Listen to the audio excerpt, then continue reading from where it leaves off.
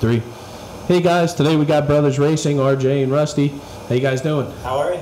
Good to see you guys, man. We've been talking about doing this for a couple weeks now. I was starting to think it wasn't going to happen. Yeah, man, it's been great. Thanks for having us in. Appreciate it. Yeah, no problem. Just pull your mic up a little closer to your face there. That way we can hear you. Got you? Yep. Good. That one's syncing on you? Just turn that dial right there to the right. Yep, you were on it the first time. If you think you're going to strip it, go a little more. There you go. There we go. No problem, man. Technical difficulties, I'm used to them. But, so what's going on, man? What's new? Not much. You know, trying to put these boats together and get ready for the season if we ever have one. You know, looking at Point Pleasant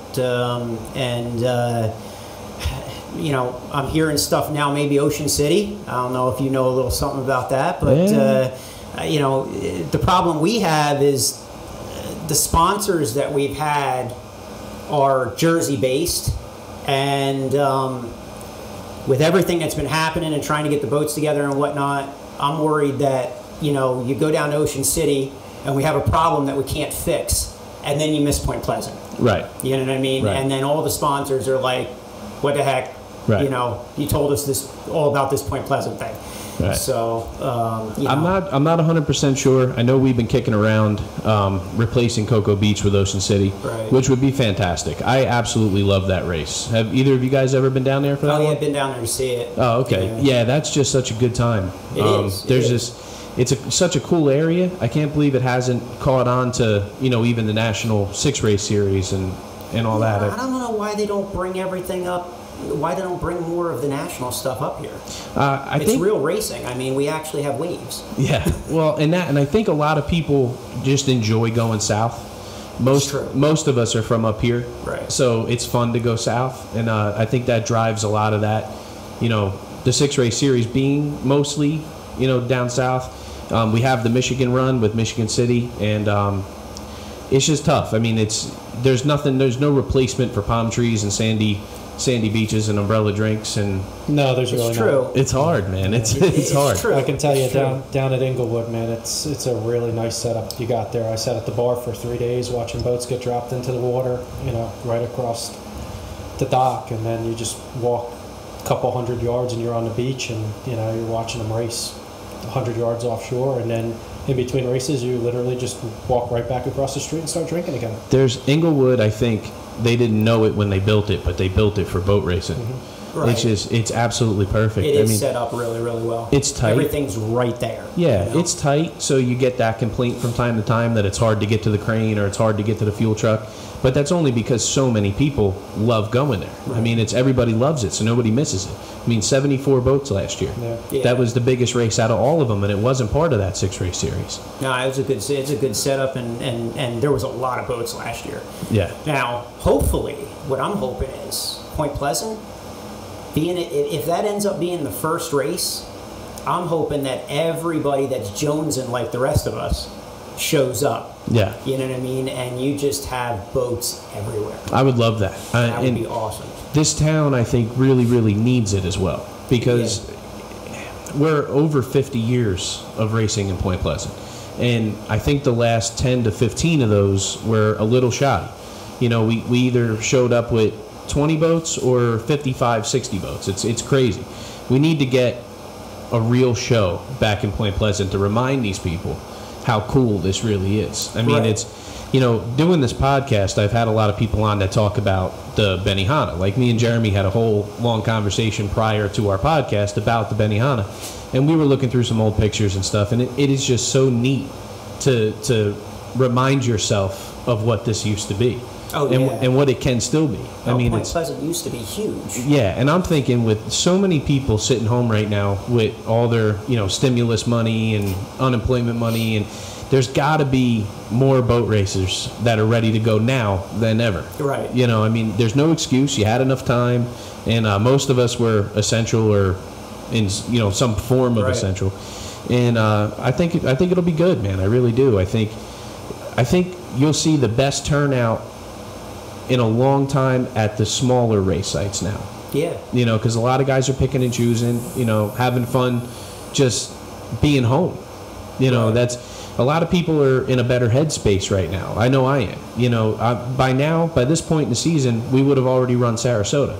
Right. So well, and what was Sarasota and Point Pleasant? Yeah. Right, because Point Pleasant would have been And June 14th, right? and Lotto, Right. and so we would have been Cocoa Beach would have been run already, and Ozarks, right? The Ozarks race. Yeah, Cocoa, Ozarks, Point, and Sarasota. We would have been 4 races deep already, and I just with the amount of the increase in the boating community right now. I mean, it's everywhere you go, it's mobbed full of boats. And so there's a lot of new boats out there. Yeah. There's a lot of new boats out there. A lot. Couple of years ago, I mean, you'd always see boats out on the bay and whatnot, but it was, older boats. Now you see a lot of new boats out there, in the last couple of years. So I couldn't imagine not being here. Like if we were on the road every other week racing, I don't know what the line of customers would look like around this building. So like we would go around the building. Probably. Yeah, oh yeah. And so I think that for a lot of us, it was nice to be home and be able to focus on your business for once and kind of have some fun with the family and maybe make a family reunion or something that we're never able to make. So now I think everybody will be in such a better headspace and mindset that when race season finally rolls around, everybody's going to be ready to go. Yeah, I hope so. And like I said, if something comes up in between, maybe, actually now, right, Morehead City is actually going to be before Point. I believe so. Right? Because Morehead City is early in the month and Point's now moved to the end of September. Yeah, I believe so. So Point really won't be the first race. No, I've been trying to nail down the schedule as it changes on us, right. And it's it just changes constantly. It's like you got to watch the news. You gotta watch, you see the numbers go up in Florida. A Florida race is going to get shut down. It's crazy, and I get so many calls. What are you guys doing? We're just doing what we can with what they give us. Right. There's no science to it. It's all done. The races were ready to go. The money was there. And we've already told all of our sponsorships too. We put a thing up on the page and everything that any of our sponsors that gave money this year and did anything for the boat this year, everything is going to roll over to next year. Whether or not they decide to responsor next year or not, it's going to roll over. It's the only fair thing to do. How many times I've called them and said, all right, Point is still on for June. Okay, it's been changed. Now it's August. Right, and they're like, all right, you said, yep, August. It should be August, no problem. All right, now it's September, and they're like, well, what's going on? Well, same thing's going on with boat racing is going on everywhere else. You know what I mean? We're trying to get a season together, but you can only do what the governor will let you do. Yeah, and I was sure. I was pretty much positive that Point was going to go for that August date, and we got the call from the NJPPC, who is our organizers here in Point Pleasant, and they had spoke to the mayor, and it just couldn't happen. Right. It's just there's too much logistically to take care of anymore with this virus. Think about it. You can't even run a restaurant right now. Mm-hmm. Right. You can't. We have a restaurant here locally in the parking lot of our marina, and I watch them all the time. They're putting up specials and getting ready for the indoor dining to open up, and then like that. Yeah, it's which gone. was supposed to happen, today? Today. Right? It was supposed to open today. And he was just like, sorry. They're planning for a big 4th of July, and they're planning for everything to go right, and then in literally a heartbeat, it disappears. And it's what you're dealing with all the way up the food chain. I think the good news, though, for some of these ones like you guys have here that are outside now, supposedly today or tomorrow, he's supposed to sign another order that bumps up to 500 people or something, what you're allowed to have outside. So hopefully what a lot of these places will do is, they'll just add more tables and chairs outside, and they'll bump their capacity up so that they can make money. Because, people don't get it. It's like there's only a certain amount of months where some of these places can make their money. Yeah, I don't know about they eating. count on it. I don't know about eating outside in December. In New Right. Jersey. Yeah, Right. it's not a solution, No. And I don't blame anybody. I don't claim to have all the answers or think that I could come up with a better solution, but there's got to be something better than what we're doing right now. There's got to be. There's got to be. There's Well, you know what? Look, as far as I'm concerned, listen, do whatever you want to do in Trenton. Let us go boat racing. Right. You know what I mean? That's it. Just let us have one. And it's not. And with boat racing, we had a plan even back when this was rampant. We had a plan that was ready to rock and roll. You wouldn't have to talk or see any of us if you didn't want to. It was all going to be done prior. You know, the only obstacles we had were the necessary things like the driver's meeting, your physicals, stuff like that. But we had people that were ready and willing with a plan in place, and we could have went. So now with the numbers basically flatlined or decreasing in most places, I mean, you know, you have like your situations like Arizona or Florida, Right. or, you know, where you're seeing an increase, but you have to wonder how much of that is related to an increase in testing. Well, that's the thing, right? I mean, they're testing, from what I understand, like 5-fold what they were testing before.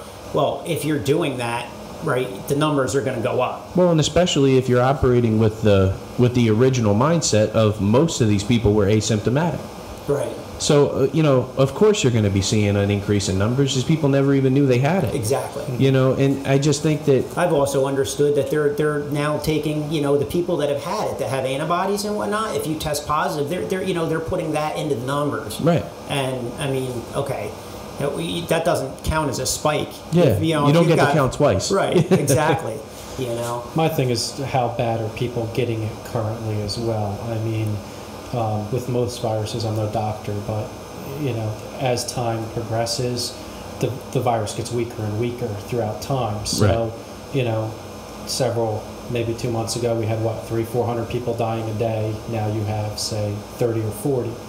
So at that point, it's like, well, sadly, some people are going to die from it. But if you have more people catching it like a cold, but like you said, asymptomatic or only have certain symptoms, but they survive, it is what it is. You can't count that in the numbers. Yeah. Right. You know what I mean? Like, Well, and I think that there comes a time for the conversation, which is incredibly touchy, of what's, you know, a necessary risk. right. You know, at what point do you call the ball and say we have to get everything moving? Well, you know, and you know, look, it's a virus. You know, you don't eradicate viruses, right? So eventually, we're going to have to live with it at some point. Now, look, nobody wants their grandparents or, you know, their parents to die from it. Nobody wants that. But at a certain point, what do? You know what I mean? At some point, everybody's going to get it, or we're going to get some type of a vaccine. But if the vaccines are anywhere near as good as the flu vaccines we've got, where you get the vaccine and you still get the flu, you know, what good is it? My just mom, let us race. Exactly, and you know, we took it pretty serious. You know, I talk about it now, you know, with a much more relaxed position. But my mom had just beat breast cancer as this was coming out. And so when they were talking about the immunocompromised, you know, that is a big thing. You know, I mean, for us, it was huge. I mean, this place was shut down for 3 months. I mean, we closed the gates. You know, it was work by phone only. You had to call, and, you know, we would do the work and leave it out back, and you call with a number. We did the same thing. Yeah. We did the same thing. We did leave everything outside. We pull it in, you know, do whatever we got to do. It goes back outside. We tried to work as far away from the customer as absolutely possible. But in the grand scheme of things, you know, with you, and maybe a little different for us because you're actually getting into an aircraft, but you're still now getting into what they were just in.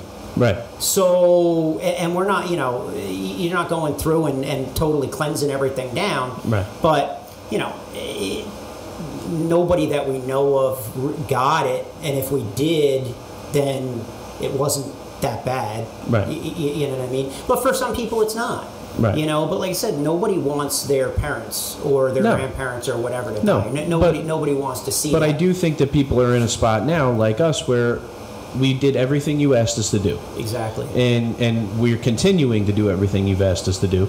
But the nonsense has to stop. Right. You know, agree. Completely agree. Let's just, you know, I get it. I get the, you know, the politicizing of this and that, but let's just take a step back and reel this thing back in and take it for what it is and move forward. You know? It didn't have to. I don't think that it had to completely destroy economies the way that it did. No. You know, it really didn't. And you know, could we have run races? Yeah. I mean, I completely agree with what you said. I mean, there could have been races run already, and that would have been great for the local shops. Right. And whatnot. That's another thing that I don't know that people completely realize, that, you know, when you shut down these races, you're shutting down a lot of people that are going to be coming in to not just watch the boat races, but to use the shops and the stores and everything else, and it brings an influx of money. Yeah, for not a lot of money to buy into. Right. You know, but the thing is that you have to remember too is the promoters that put their names on these races and take all the risk, they were having a hard time selling this because, yeah, sure, the racers are ready to go, the organization's ready to go, we're all ready. But what happens in a town like St. Clair, where their usual foot traffic in that town is probably under 1,000 people, Right. and then suddenly you have the boat race come, puts 100,000 people on that river, and now you have this giant spike in numbers. You know, they're going to start pointing fingers. I mean, right, and some of it's probably better off canceled because, you know, here's the other thing. Even if you went racing and nothing really happened, there's going to be a spike, right? You know, somebody's going to grab a hold of that and say, all these people were in one spot and there's going to be a spike. Yeah. However, there's no spiking when you riot and loop. Well, So you know, listen, I completely agree. I think anybody with any common sense completely agrees. Right. But I think that the common sense is being left out of just about everything anymore. Yeah, it's true. So it's just, you know, we're going to do what we can do and, you know, just keep trying to make a schedule out of this. You know, Right. we feel horrible. It You looks know, like Point Pleasant. I mean, as far as I can see now, I mean, it looks pretty good. I Yeah. mean, when you have the mayor come out and say, "Look, we're doing this," and then there's an article written about it and everything else, you know, that seems pretty. We got pretty so good. lucky. We got so lucky. When we lost Mayor Reed, he was all about the boat race. And when we lost him, there was a huge knot in all of our local stomachs here. And this guy's just been unbelievable. I mean, we didn't expect this at all. No. We have his full support.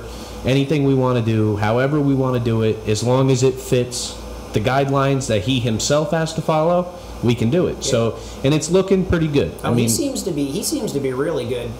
You know, I saw a couple videos that he posted about some of the protests and stuff that were going on and whatnot. And he seems like he's not taking any garbage. he's a no bullshit kind of guy. Exactly. Yeah, he's no bullshit. I tell you, And- he should run for governor. yeah, I'd vote for him. I would too. I would. I like him Yeah. a lot, and I think that with that, Morehead City's going to be fantastic. Anybody that can make it there will appreciate it. Jeff McCann, that's running that race, he's a Right. long-time racer, and he gets it. He knows what it needs to be, what needs to happen, and it's an awesome spot. And from what I understand, he's got like carte blanche down there. And the good thing about that one, right, is it's like it's in the bay, isn't it? Yeah, mostly. Right? Yeah. It's because so it's not going well. It shouldn't be horrible water. No, it should be You pretty know? good, you know, and we have a good mix. See, in 2019, a lot of us got a really tough impression of a lot of these places, having it been the first for most of us. Like, it was the first I was in Michigan City, it was the first I was in Cocoa Beach, right? Those are two races right there that in 2019 were lily ponds. That if you rewind 1 year before that was Right. small craft advisory. Right. So you could potentially see a Cocoa Beach race with 10-footers. You could potentially see a Michigan City race with 6, 8-footers. I mean, there's some potential for some big water on the schedule. So yeah. I it's mean, nice to we could also have. see a Point Pleasant with flat calm. Never. Never. I can guarantee you right now, anybody coming to Point Pleasant in September is gonna get some big water. Well, that's It's the gonna other happen. thing. That was the other thing. When I saw the move, well, first of all, when we saw the move from June to August, I was telling my brother, I'm like, Point Pleasant in August? Ugh. You don't know what you're gonna You get. don't know what you're going to get. Could be Yep. either way. But then when it was moved to September, I'm like, Yep. oh, it's going to be big water. There's going to be there's going to be a nor'easter that comes through at some point. Yeah, it's you can never just have a nice Point Pleasant day. Right. It's always crazy, Right. you know. So I'm excited for that, and I think that it's good that we have races like Moorhead, like Fort Myers, that offer you a nice kind of enjoyable race course, you know. Right. So it's good. You kind of got the best of both worlds still on the schedule. If we manage to replace Cocoa with Ocean City, that's another phenomenal event. That's not a ham and egged event. That's a good tried and true event, you Right, know. right. And so I'm the confident. way that event's set up in the past has always been really good Oh, because it's you got fantastic. the hotels right there. It always seems like a great setup. Well, and know? most guys know Phil Houck from Bull on the Beach by now, and he is pretty much the driving force behind the Ocean City race. Oh, yeah, okay. And so he gets it.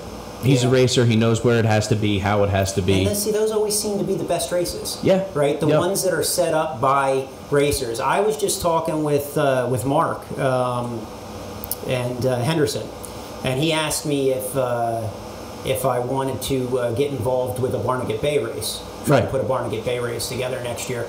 I said, yeah, I mean, if I can help out, definitely. You know, that's how we grew up. You know, we grew up in Bayville in the summers, and you know, you go out, you watch the races. We grew up in Cedar Creek watching the Garvey races, watching the Jersey skiffs and whatnot. No shit. Oh yeah, it was.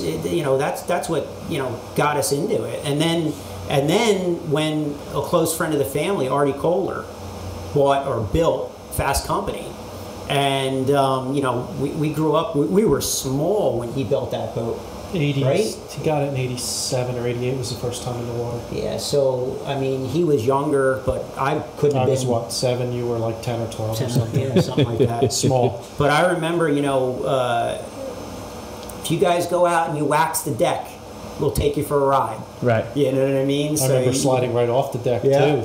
Washing the boat right in the water. Because it'd be in the water there, and, all the adults are up there, partying or whatever. We're waxing the boat just to try to get that ride, Right. And we followed him all the way through. We, racing B class and then racing C class and Key West and the whole bit.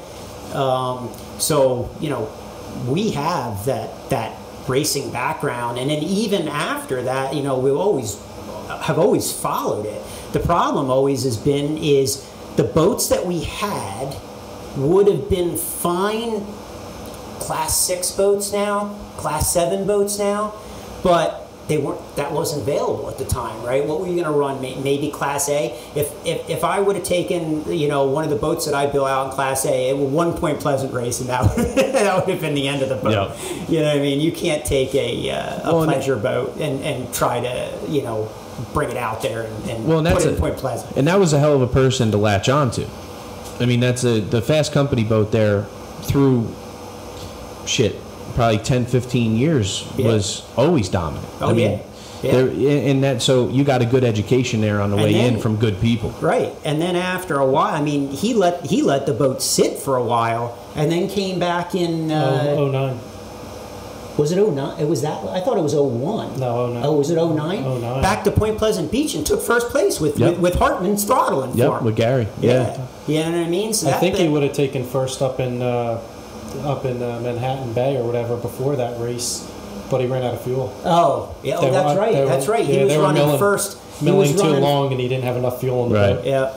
Yep. Gary thought he was going to put the throttles through the dashboard, they were coming around the last turn, and they ran out of fuel. That's right. The boat died on them. They couldn't figure out why. It was because they were out of gas. I wasted a good Mercury starter on that exact reason. Did you? Yeah, oh yeah. I ran out of gas from me to you to the finish line in Lake Apacon. And you just cranked it. Unfortunately, the current was going the other way, so we put it in gear and cranked it until we got across. You do what you got to do. I guess. Dee loved reminding me of that. Whenever she has a checkered flag in her hand, she waves it in front of me, fishes me along. But I wanted to talk to you more about your background here. You bought basically the same boat as Fast Company. Basically, so we wanted to buy Fast Company in the worst way, but I don't know the inside dealings, but Artie had promised the boat to somebody else, I guess through the years, a buddy of his or whatever, that uses it now for a pleasure boat, and I think a little bit of it, we're not almost 50-year-old adults to Artie. Right, we're still those little kids that he watched grow up. Right, and I think that part of it is like he didn't want us to get that boat and then go out and have something happen and he would feel responsible. Right. You know, plus it was already offered to the other guy and whatnot. But we've had our eye on some boats for a while. You know, like I said, we had some boats in the past, and the classes never really lined up. You know, and then marriage happens, right? And houses happen, and kids happen. But now I'm at the point where my son is just in that really cool age. You know, 11, he's going to be 12 in August.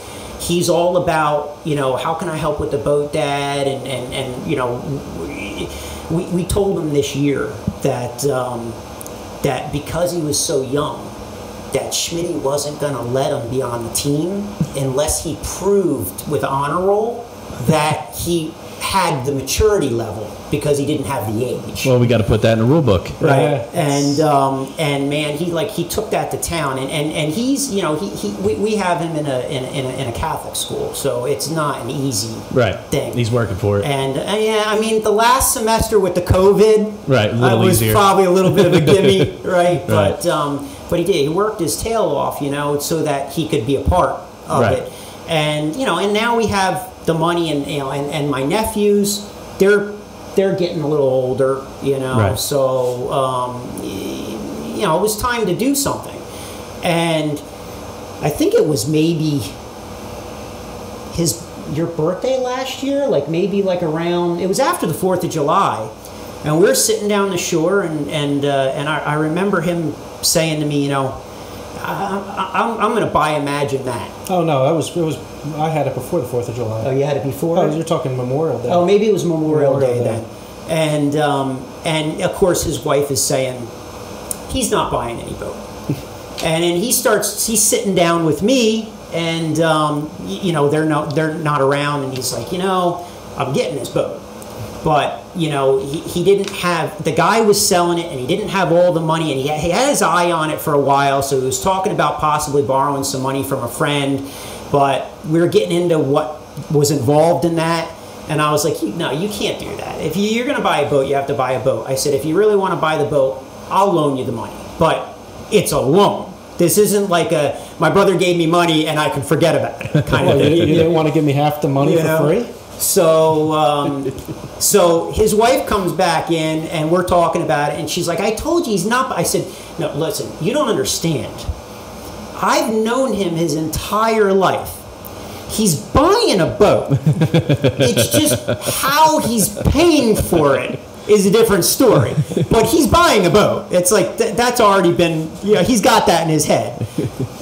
So more like I'm getting a boat. Right. Who's buying the boat? Is the story. So, you know, we went and, you know, we looked at the boat and whatnot. And he ended up buying it, and on the ride back to the house, because, you know, he bought the boat, it was in the water, so we took it for a ride back to the house, and like halfway back, he was like, you want to run it a little bit? So, yeah, I hadn't run a boat in 10 years, right?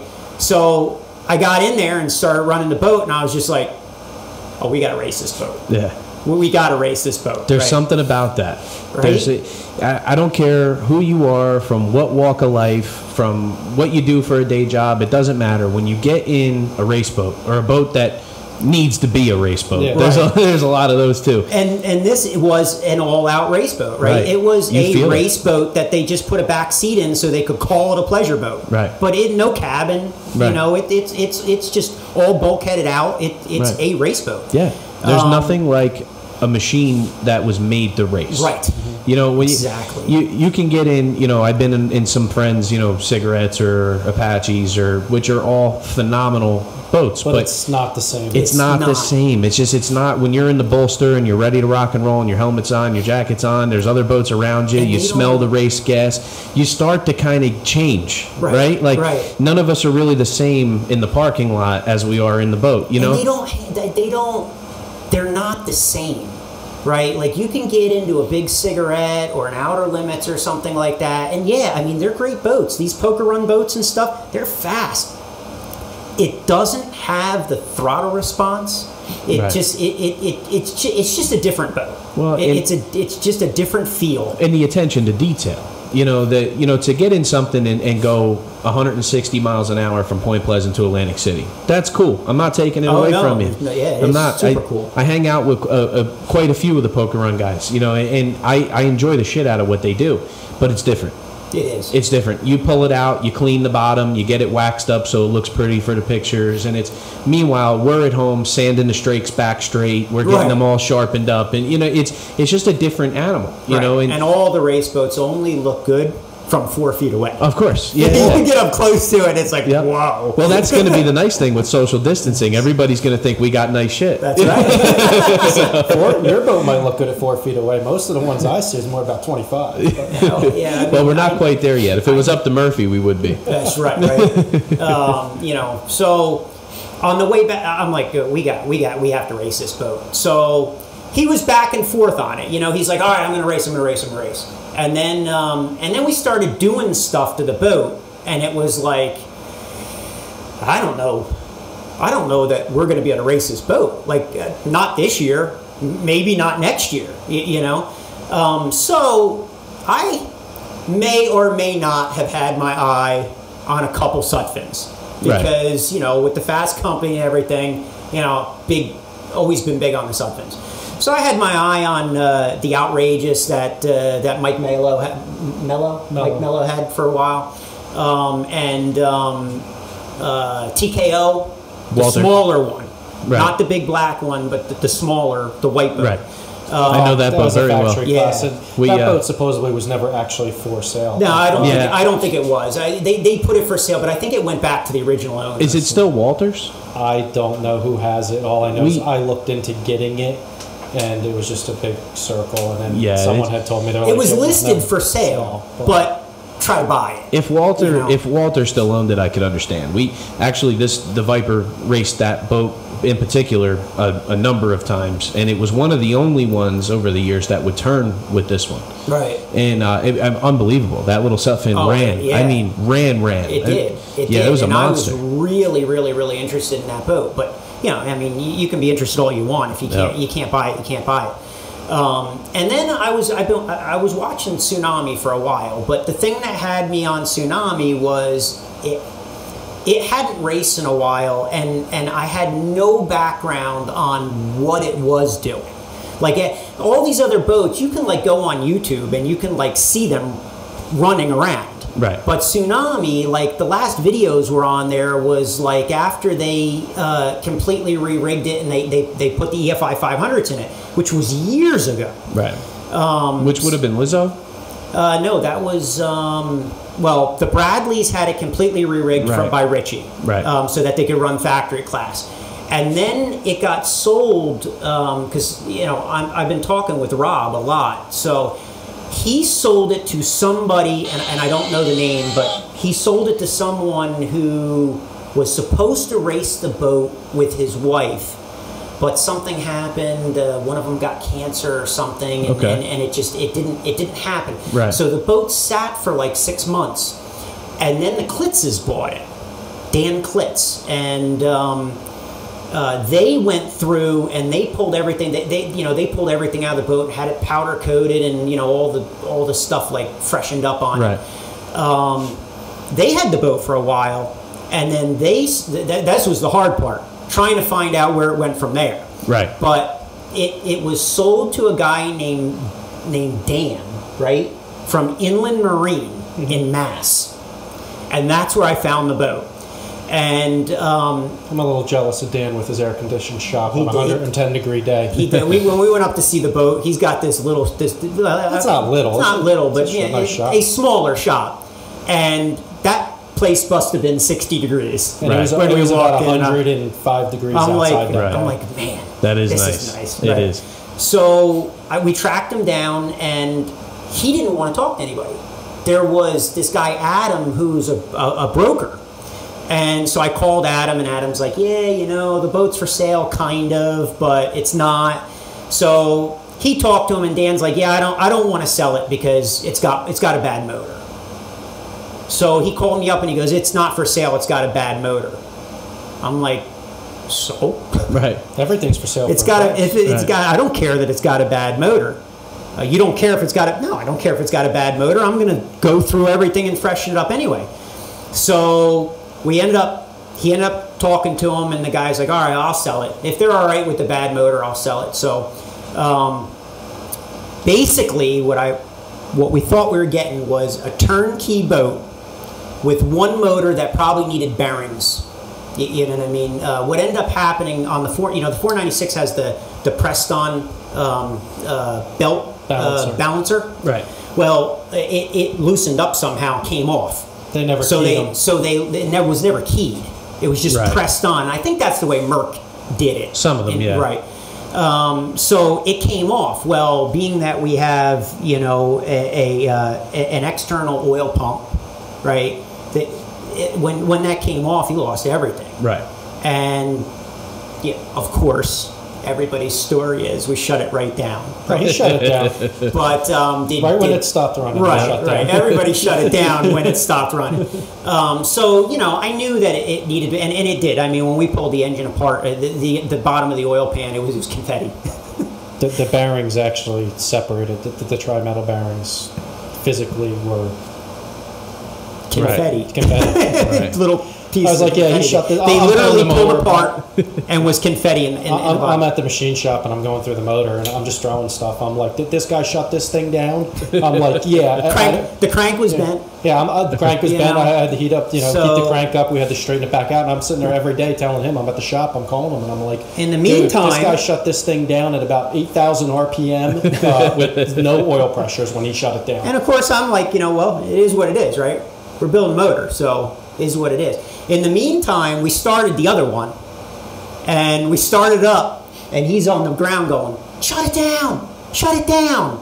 So I turned it off, and you didn't hear that? I'm like, no. He goes, how did you not hear? It was knocking like crazy. I didn't hear it, you know what I mean? Where I was, I couldn't hear Right. it. So we ended up pulling both out. Now, fortunately, these guys built me unbelievable motors, right? We completely built them from the bottom up. We took the original motor that was the brainchild of Matt Hayes. Who built them? He did, along with Windsor Automotive. Paul, what's Paul. his last name? Rock. Paul Rock from Windsor Automotive. I'm very close with Paul. When I used to drag race, I build all my engines. We do all the machining actually too. Right. To the point that dynoing everything, I go in there, I can mill everything, machine everything, Well, that's awesome. assemble everything. So I get to use his tools. Hey, well, shout out to Paul Rock. That's awesome. Yeah. So and son Dan. So. We built them from the ground up. I mean, we took the original idea that Matt had originally built for the boat, and and then put a little Apex Marine Racing engine twist on it here and a little something there. So they built excellent motors. Now what it comes down to me because I got to figure out how to tune these things. Right. And it's been a nightmare. Trying to figure out where I need my fuel, where I need my timing, what to do with these blowers. Right. Because it's not. You can call Whipple and get a map for a 496, but when you change everything in the motor and you got different stroke, different pistons, different everything, it changes everything. We deal with that all the time. It's never the same. No. It doesn't matter. You could build 10 of the same motor right in a row, and they all want something different. Right. He keeps saying that we'll call them 496s, but the only thing 496 on that's the metric bolts and the block that Which is fun too. Yeah. Right. Trying to build these motors where everything's metric on them. Yeah. Trying to get the bolts and everything like that. So we end up building them up because and really the tsunami came out of not thinking imagine that would be able to come together fast enough. Right. So we bought a boat that we thought we could get together quicker. Turns out I was wrong. Yeah, it turns out my boat, just an hour here, an hour there, has gone together way faster than his boat with a week here, a month there. Right. And, But his is just... tsunami will be done first. Yeah. So that's where we've been. A year Right. trying to, and all about that. It's a big task. It's is. a lot. It's one thing when you're starting with a boat that has all the holes in it already. Yeah. It's another thing when you start to re-rig and change things, and you're not just bolting shit back together. Well, and that's the whole thing, right? The Tsunami probably would have come back together a lot faster if we left it the way that it was, right. But we didn't, right? Right. You change one thing, you put a drive guardian on it, now you can't use the same drive shaft. Now you got to get that IMCO extent, you know what I mean? Right. Because we had the drive shafts in there. It was coupled right to the bell housing. Right to the bell housing. We had to make all new motor plates. So all that has to go away, realign everything. And then the motor plates have to go, because with those other shafts, it was lined up good enough for those shafts. Right. It wasn't lined up good enough for that long IMCO shaft to try to make it into that drive guardian. They don't like the bend. Yeah, he put it in and goes to slide it in, and he's like, "How close is it?" I'm like, "It might go in the other motor." So then we end up pulling the motors, and I have to fabricate all the motor mounts and everything. It was just one thing after another. But it's almost there, and we're getting ready to wet test it. Maybe tomorrow. Right. We'll see. So, we got our fingers crossed, and, we want to get it out for the next race. Now, we were thinking the next race was going to be Point, and a lot of our sponsors are, they were based on the fact that we were going to race in New Jersey. So if something else comes down the line beforehand, it's going to be a hard decision for us, because we don't want to take a boat somewhere and have something we just built it, have something happen that we can't fix, and then let everybody down if we can't run Point. Well, the cool thing about what you're doing here is there's not much that we can't fix, and I know how that sounds, but it is true. Like, say you went down to Ocean City and heard something. There's not much that the community collectively can't help you out with. Right. And it just seems to always work that way. You'll be at the awards, and what happened? I blew a drive. I got one. Come by the shop when we get back. It always works that way, where we can usually get you back out on the course in a week or two. There's that's good. A lot of us that are willing to help. I mean, it is. And hopefully, maybe by coming on here and getting to Point Pleasant and maybe Ocean City, a couple of the other ones, you'll get to know a lot of the teams and the guys around this whole thing. They're more than willing to help. Right. And there's a lot of guys. I mean, I can't name names, but like in particular the Saracens, right? They bend over backwards. Oh, absolutely. I mean, I don't even really know Johnny other than talking on Facebook or whatever.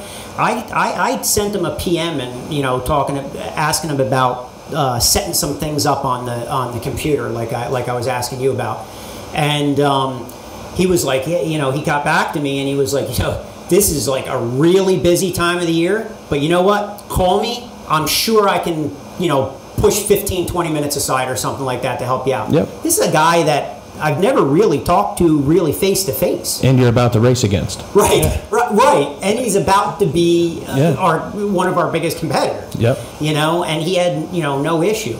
I haven't been able to make the phone call yet, but I may have to. But that was it was unbelievable of him. And we cannot be on the podcast, right, without talking about Mark Henderson. Right, has been unbelievable. Jay Waltman, unbelievable. I mean, Kyle too. Kyle, even Kyle. Anything any questions that we had, and jumping into a Class 4, even though it's a bracket class, jumping into a Class 4 race boat, it's expensive. Oh, yeah. And like everybody has said, you have to play within a budget, and.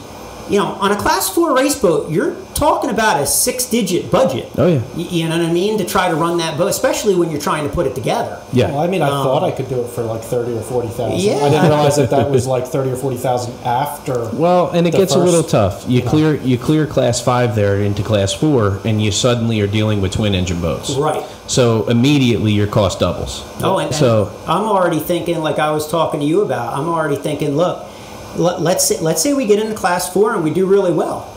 What do we go to? Right? And I keep telling him, whatever we go to, which will probably be Super V Light, and he's like, why? Because there's one engine. Right. Well, and one pretty bulletproof engine. Right. That is a nice part. The spec classes do have a much bigger buy-in. I mean, it is what it is. It's a bigger initial bite. But you're maintaining a pretty simple program. Right. You know, as long as you play by the rules. Well, Mercury made a hell of an engine when they came out with that 525. They hit everything on the head. Yeah. I mean, it's just the 525 is, I wouldn't change anything. No, but the big question is why don't they want to make it anymore? Well, because I think they are. They make the 520, and then they make the performance version, which is, I believe, the 540. Right. And then from there, they make the 565. Yeah, I was going to say And 565. the 565 is probably the most comparable of the three to the 525. It's definitely a whole lot more torque. It's got the bigger throttle bodies on it, so it breathes a little better up top. But for all intents and purposes, it's the same idea as the 525. Right. So they're still somewhat making the 525. They're just a little more updated. I mean, if you think about it, how long has the 525 been out? 20 years? Well, yeah, right. 2000, 2001, right? Yeah, I mean, something like that. it's somewhere around 20 years. So it was time. It was time to come out with something else. Yeah, but now what do you do? Well, I think What do you do in the spec class, right? I mean, does everybody go into a new motor? that's kind of the hot button anymore. We all tiptoe around that question because it starts too much drama between the two classes. But the truth is, the two classes do need to. And I talk like, everybody knows what I'm talking about. There's two classes. You have Pro Stock V and you have V Extreme, I think they're called, Super V Extreme. Or is that Instigator Super V and Lily? Light, Extreme. there's Extreme V. I make my own names. Extreme up for 'em. V? I don't know. It's something like that. All the classes are posted on the OPA website. But you have basically 30-foot to 32-foot Phantoms or single to twin engine or single to twin step V bottoms in the Extreme class, which is the only difference is a carbureted motor. So it's basically the 525 with a carburetor. Right. And they were spinning a whole lot more RPM, and they changed about a year ago or 2 years ago. So now we actually turn the same RPMs. So it's just if you took the intake off a 525 and put a intake and carburetor on it, it's basically what they're running. So why can't we come up with some way to get even here? Well, they're going to, right? What's going to end up happening is you're not going to be able to get the 525s anymore. You're not going to be able to have a sealed motor, I would imagine. You have to have a sealed motor, right, for the class. Yeah, well, the rules now as they stand are that if you do any modification, repair, simple maintenance, whatever, to where you broke one of those seals, it has to come here to be resealed. Okay. And before we reseal it, we dyno it to make sure it makes the right baseline horsepower. And there's a gray area there of, I think it's 10 horse in either direction of the baseline. And then we seal it with our own seals. So we've gotten around it. The problem is I've seen this too many times where when you start to take a motor that made a whole lot of sense and you start to add things that make sense for certain people, right, it starts to kind of make it a little screwy where it's hard to trust that we all have the same motor, right? And we're not there yet. I think that's years down the road. Where we are right now, we have a great group of guys in that class that I would trust with my life, let alone to cheat against me, Right. So I think we're okay right now, but it's coming. That time's coming where rebuilds are going to be ridiculous. You can't get these OEM parts anymore. You can't get this crank, these rods. You can't, and so now you're going to have to start working around it. Whereas if you just bite the bullet and decide on a new package, right, we're then everybody okay. just goes right into that, and then you can pull all those boats together. Right, and the 525 performs so well for so many years that you could still you could still sell a 525 right now for $10,000 to $20,000 depending on the condition it's in. So when you're considering what you could get for the motor that's in the boat, and if Mercury would come around and work with us on a new engine package to maybe make it a little more cost effective for 20 teams to switch to your motor, well then we're in the ball game. Right. Whereas maybe you didn't buy 2 new sets of wheels, you saved that money and you bought the new engine. And I think that day's coming. And then you have a situation where Super V Light looks a lot like Super Stock or Super Cat, where you're going out there with 16, 17 boats. Which would be awesome. That'd be unbelievable, man. Because it's to me that's the blue collar Super Cat. Is Super V Light. I mean, it's true. It's as far as most of us can afford to go, and it's not. That's not cheap either. No, like it's everybody not. has to understand that when you start getting into that, it's not inexpensive. No. And people all these guys that are doing it do it because they love to do it. Oh yeah. You know what I well, mean? and you mentioned a few of them, Henderson and Jay Waltman. Yeah. Hendo, Mark's been around this forever. right? So if you want to talk to anybody, talk to Mark Henderson. I mean, he's probably the smartest guy in offshore. Maybe him and Ryan Beckley can have a debate. But I talk to him all the time for, a good point in the right direction. Or Waltman's another one who's been around as long as I have. And he's been in and out of so many different boats. And if you talk to any of them, where they would like to end up is Super V Light. Right. It really is. It's a great class. The boats run great. You're not running at speeds where you're worried about getting hurt and it's still fun. Well, Waltman's there. I mean, they just have to finish the boat. Yeah. Right? Yeah. I mean, they got it there. They're going through it. So. Well, Waltman's lucky. He's able to jump into other stuff here and there. Right. There's a few guys that have made, like a Jay Muller, right? I think Muller has run every single boat in the whole organization. Right. I think at one point or another, he raced every boat. Well, and Hartman too. Hartman, right? Yeah, there's a lot Gary's of them. I don't know if he's been in every boat, but he's been in a lot of them. I would really like to see Waltman settle down with Kyle, get that green machine back out on the race course, because a lot of us miss it. That poor boat has been taken apart and put together more times than any boat I know. Yeah, it's when I'm at the shop, I keep looking at it, and he's like, "Oh, we're gonna get it together," and I'm like, "Man, I hope you got a lot of guys." Well, like he says, he keeps saying, well, once you get on it, it'll go together fast. Well, and what happens is what you see there is how I called it the blue collar supercat, right? Mm-hmm. It's not. We're not talking about we got to pay Sterling an extra $30,000 to give me these rings, or I gotta, do this or that. You go home, you take the boat apart, and you find where you could save a little weight, or where you could maybe fix a little spot on the bottom. Well, or look at Pap, right? It's all about he's reinventing the wheel. Yeah, but it's all about how hard you want to work. He's reinventing the wheel. Seriously. Yeah. He's reinventing the whole helm. Yeah. Lowering it down in the bottom of the boat and all kinds of other stuff. Done carbon fiber. But some guys will look at Steve and say, why go through all that to gain a half a mile an hour? Steve has gone through all that 50 times. That's why his boat's in the front. Right. It's all about how hard you want to work. Look at Britt Lilly. I don't think anybody outworks his team. No. That's the cool part about Super V Light to me. It's not that your pocket's bigger than my pocket. It's who wants to work. Right. And just the parts are all the same, and that's one thing Jay told me when I was telling him that my brother was looking into doing it next year or the year after, and he's like, testing. He's like, you got to be out there every week testing that boat and moving things, because he's like, if you're not testing, you're never going to win. No. There's all kinds of little things you can do. When Jay was showing me this, the tape on the side of the boat that will peel off as the race goes on, so that you can get the air down in under the ventilators and what I'm like, seriously? there's not much these guys haven't thought of. No, I mean, they've thought of like pretty much everything to try to get the boat to perform the best it can when it's heavy, and then after you burn off fuel. Right.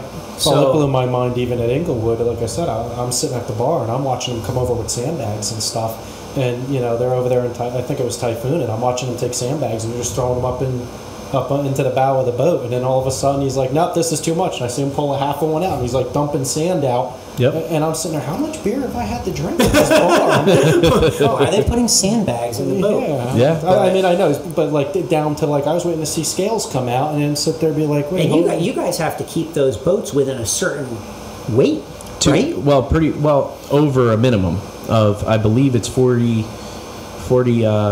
pounds. 40, so you 250. You can go anywhere over it. Anywhere over it, just can't go under. Yeah. So you can add all the weight you want. You just can't take the weight out. So when we crane in, your boat's completely empty. There can't be any weight in the front. There can't be any water in the ballast tank. It's all that. Once it goes in and it's at the right weight, and usually it'll be, say, I don't know, 45 pounds over, because of the fuel. Right. Right. And then when you come in, you're usually right on that weight number. You can add all you want. So you could throw sandbags up in the front. You could do any of that. You just can't take away after you've weighed in. I got you. But it's super critical. It is. And even down to the wheel. Yep. Right? It's even like they have a trailer filled with wheels. Right. And he'll actually go out there, watch the race before, and decide right there what wheel they're going to put on the boat. Yep. And because you just if you're off a little bit. The race is won and lost by one pitch. Right. That's it. I mean, it's set up. It's everything. That's why, like, and those wheels aren't cheap either. No, Yeah. no, they're not. You know, and that's why, like, I laugh. You go on Powerboat Swap Shop. Somebody puts up a 5-blade Hydromotive. Click on the comments. It's all racers. It's the whole Super V light class arguing with each other over who's going to buy this one. You know, it's and you don't even know if it's any good. Yeah, I was just going to say, but it might be. That's the gamble we take. A lot, you know. Look at, I think Dante with the Showtime boat is still selling left-hand herrings.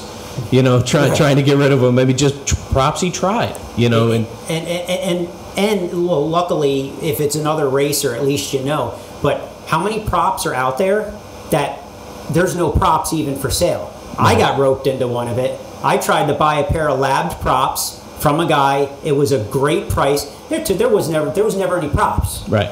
It was all a big scam. Right. You know what I mean? Luckily, we made out and we got our money back. But you know, you gotta be careful about that stuff too, because if you try to go buy these lab props brand new, big money. Yeah, big money. And you can't trust everybody on that Facebook. No. But no, you can't. It is pretty funny, man. And I do hope that Super V Light comes together. But one class that is 100% coming together is your class. Right. So I wanted to get back to that. You have probably one of the strongest bracket classes of the whole fleet this year. I mean, it's Inglewood. There was, I think, 12 Class 4 boats total, which is more than we've ever seen. Yeah, that's a lot of boats. I don't think I've ever been around for a 10-boat Class 4 start. You know, so that's awesome to see. And now with the addition of you guys and a couple of other new teams like Mark Robbins and I can't think of his name right now. Nate with Predator, which he was running low profile before, but now with Predator coming in, I mean, you have a strong, consistent fleet in Class 4, which we haven't seen in a long time. Right. So you got to be excited for that. I mean, yeah. I mean, look, if I wanted to go out and run in a circle against myself for a checkered flag, I could go buy a checkered flag and run around the bay in a circle. Right? When you come out to race, you want to come out to race. Right. You could go to Key West and do the same too. Well, this is true. I didn't say that. That's all right. But you know, it's great. You know what I mean? I know there was a lot. There's a lot of talk going back and forth too. When people first started finding out, because you know we ran under the radar for 6 months, 8 months. No one really knew that these boats were coming back. But when people started finding out a little bit from looking at posts and whatnot, you start hearing people talking about, you know, Johnny and Jason and whatnot, and now they're going to have, and you know, stuff started going around, and it's like that's great, right? We want to race, you know what I mean? Nobody wants anything for free. Right. We want to go out there and we want to race. Let's go rail to rail and let's do it. And it seems like all the guys out there are a great bunch of guys. Well, you know what I mean? Yeah, and you touched on Johnny and Jason there. So I just had the Smith brothers on. So in my opinion, you're dealing with the other set of consummate professionals. There's a lot of us, myself included, I don't consider myself a professional. You know, like when I go to the awards, I'm usually still in the same T-shirt I was in the boat with. You know, I probably got a cold beer and you know, a half a buzz on. When you deal with guys like Johnny and Jason, Rich and Pete, I mean, there's a good group of those guys where it's all about that 45 minutes. Right. And it's why they're there. It's what they came for, and it's going to be the real deal when that green flag goes up. There's a lot of us out there that do that, but them in particular have one of the best track records of just phenomenal performances. Oh, yeah. So when you're building a boat like Tsunami, a boat like Imagine That, for a class, it's got to be cool to not only be building it for a class, but to go try to be a headhunter and go get the Sarases, go get Jim Simmons, go get Brian Williamson, go get these guys that for years now have been dominating that class. Oh, and that's the thing, right? You know, you look at it in our perspective, and that's like, it's a big thing, man. You know, it's like you're entering a class now where the guys that you're going to be racing against are what? 3 after last year, 4-time world champions? Yep. Right? 6. I'm sure Johnny and Jason have a handful. Yeah, it's a lot. Simmons on his own probably has half a dozen. Yeah, I mean, you're in there with some real hardened veterans. And you don't, and it's not split. You know what I mean? It's not like a world championship here, it's like, Yeah, 15, 16, 17, right, 18. Exactly. Yeah. Exactly. Yep. Right. And, back to back. And then you start thinking about it and going, oh, man, it's going to be some racing. Well, and people like they're not going to get, because I tell you what, guys like that, they're not going to feel bad for us and give us a check. No, that doesn't happen. Right, it's not going to happen. That doesn't happen. So, you know what I mean? If anybody... You're going to earn it. If anybody in boat racing has ever told that story, it's only because they don't want to admit that they lost. Nobody gives anything away, and I think that there with that, those guys, that class in particular there, where you're talking about a string of world championships, right? Right. You got to really think about what went into that. Everybody likes to interject with these circumstances, right? Oh, well, there was only 3 boats there in 2015. Okay, go 5 years of world championships and never break a drive. Right. Go 5 years of world championships and never have a lifter come apart. Yeah. It doesn't happen. But for guys like Jason I get myself in trouble naming names literally all the time. But let's just talk about Jason there in particular, right? With Johnny, they don't break. No, they don't. They have that boat down, like they wear it. Yeah. When they get in it, you know what I mean. And I would love to see that little box in front of Jason, because I guarantee you that thing is reading like 84.9. Oh yeah, the most of the race. He's a machine. Yeah, it's crazy, and they've got that thing dialed down to the point where they're wearing the. I don't want to go into this blind, so I've been watching. I'm watching them race. I'm watching what they do in the corners. I'm trying to figure these guys out, and they're machines. Yeah, they're machines. If there is an opening next to that buoy, right, they're going to come and they're going to take it. Yep. Every single time. And, and that's a lot for that. That's Johnny, right? Yep. He's steering the boat. Well, and Johnny, to his credit, came up a lot like I did, where I think he actually was better off than I was when he went into Class 5 with the Avanti.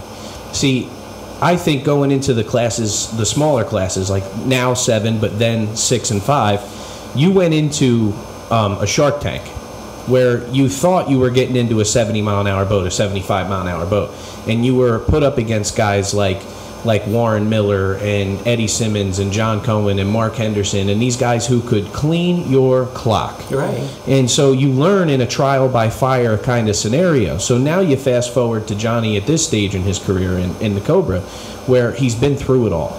You're not going to phase him.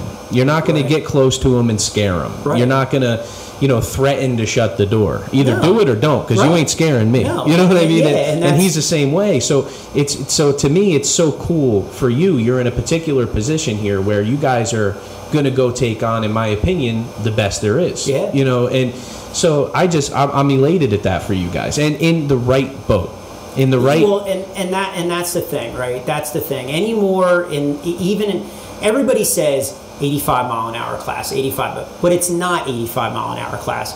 That boat needs to do 85 miles an hour in 5-footers. Yep. You know what I mean? As easy as it does it in the lake. Right. Yeah. And so you're not looking at an 85-mile-an-hour boat. You're looking at a 95 to 100-mile-an-hour boat. Right. You know what I mean? To try to be able to do that consistently. Like you had said one time in one of the podcasts, it's like, look, anybody can take their 85 or 90-mile-an-hour boat from Tice's Shoals and go running it down the bay and tell you how fast it is. Do it when you can't lift. Yeah, it's everything. You know what I mean? It changes everything. And that you're coming into a peg, side by side, and one guy's got to take it. And I tell you what, those guys, those sirens, they're machines. Right. You know what I mean? And they're not going to give it to you. No. So it's going to be a blast. It's awesome. It's going to be a blast. And they got a great boat. And that's one of the reasons why I was looking at the Sutphins. Right. Because when I saw them and what they can do with that boat, I'm like, I need a Sutphin, right? Because a Sutphin's going to be able to do that I think the only chance that we have with the Saracens is if I can get them in water that my boat can handle a little bit better than theirs. Yeah. And their boat handles real good in all kinds of water. But there's going to be a lot to worry about on your way there. I mean, and this is why I absolutely love bracket class racing. People think that, you watch the first couple episodes of this show, right? And it's all bracket class, everything, right? I hardly talk about the spec class stuff, and I apologize for that. I know that the fans at home want to hear what's going on with Supercat, want to hear. The problem with that is, who the fuck knows what's going on with Supercat? Who knows what's going on with Superstock? Especially this year. Yeah, they do whatever they want. The bracket class guys, that's where the real racing is. That's where the real race teams are. That's where, I mean, you get guys that knew what they were doing when Inglewood was over. Right. You know what I mean? You got a class that's dedicated to these 10 races, not I can make these 5 or these 6, or we're going to do a drop race, or you're in it for the real thing now. You're in there with probably, I would guess, an average of 6-7 boats at every single race this year in Class 4. Right. That would be my guess, right? So before you even get the opportunity to go take a swing at a guy like Jason or Johnny, you got to beat a guy like Brian Williamson. True. Who's been running Perdition on the rails trying to beat Jason and Johnny for years now. You got Mark Robbins coming out with his brand new 34. You got Nate Hunt coming with Predator that is locked and loaded. I don't know if we're going to get him up here, though. I've been in contact with him. I'm like, Nate, come on, Point Pleasant. I can't make it. He'll come. So Listen, hopefully he does. I'd love to see the boat come up. That boat in a race like Point Pleasant, it's meant to be. Right. He'll be here. In Apache and rough water, you never see that, right? And like I said at the beginning of all this too, is a lot of us are enjoying this downtime that we haven't had in a long time. Once the race season really kicks off, all these guys that are saying I can't make this one or can't make that one, you make it work. Right. I mean, they'll be there. I mean, I do that myself. I can't go to this one, I can't go to that one. I'm always there. And I think that this year we have even a better chance too, right? Because there isn't going to be a bunch of races, so you don't get to pick and choose. You're going to have to go, if you want to race, you're going to have to go to whatever race is available. Right. You know what I mean? And hopefully we can get that number expanded. But, for right now, it is what it is. Well, and I think that the other really cool thing, it's not cool, but nothing's cool about the situation we're in. We're all just heartbroken over the way this season went down, especially coming off of last season. Right. So, it hurts. But we have a lot of really cool events down into 2 months. Right? So this season is going to feel like craziness, even though it's not. Even though it's half the schedule, even though it's all packed into September to November, it's going to feel like a real race season. It's going to be a marathon. Yeah. Right? I don't think I'm ever going to get out of the truck. I think you just drive there and drive to the next race site. Well, that's the other thing that's worrisome too. Like you said, what do you do with the customers? Right. You know what I mean? Because you got to take care of your customers. And the other aspect is, how do I race 2 races a month for 3 months straight? Yeah. With drive, because let's be honest, Florida's not next door. Right. And still take care of everything that needs to be taken care of. So we'll see. It's hard. We want badly, and he doesn't think it's going to happen. But I hope that we can run Tsunami in, maybe Morehead City, maybe Ocean City if it happens. Definitely Point Pleasant. No doubt in my mind. But he, in the worst way, wants to have Imagine That for the Worlds. Right. In the worst way. And, I keep telling him, all we have to do, all I want to do is finish Tsunami. Once Tsunami is done, testing it, whatever, we'll figure that out. But once Tsunami's done, we can spend all of the time on Imagine That and just put it together. Oh, it'll come together. You know what I mean? This is how you can tell he works on airplanes, because they actually get done.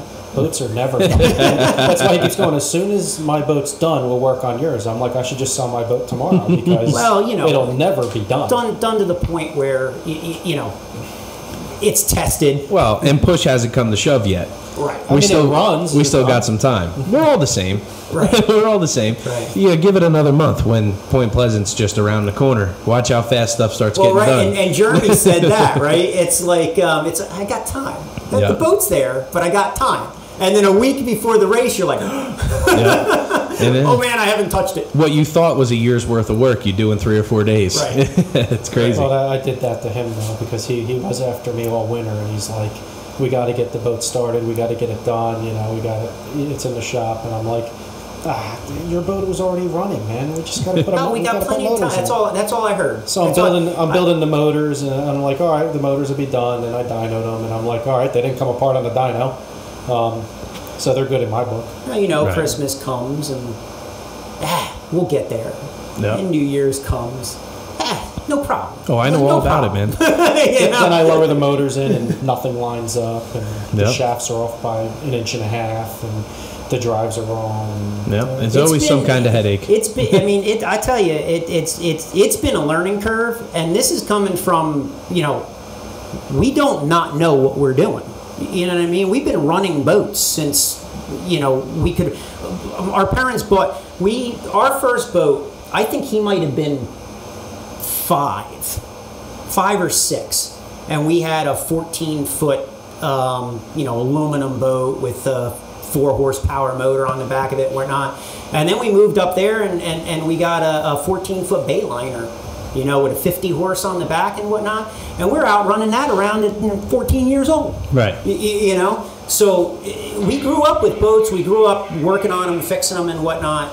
But I tell you, this has been, it's a learning curve. But the joke of the whole situation about everything from the beginning was a very close friend of mine that'll probably drive Imagine That at the Worlds, bought a 21-foot Hustler, and he goes, "We're going to run this racing." And I took it out with him, and it was like November, and I'm like, "Dude, this isn't a race boat." I'm like, "What are you talking about?" He's like, "Oh, the OPA, there's this OPA." This is back, 2002, 2003. It could have been 5, somewhere in there. Right. And he's telling me, my buddy Steve, he's like, "Listen, you know, we're going to race this thing." And I take it out in the bay. I'm like, I'm going to have no kidneys left. You can't race this thing with it. He's got a 250 Merc on the back. He's like, I'm telling you. That's how I met Mark Henderson. Yeah. It wasn't. He didn't buy it. It was his friend.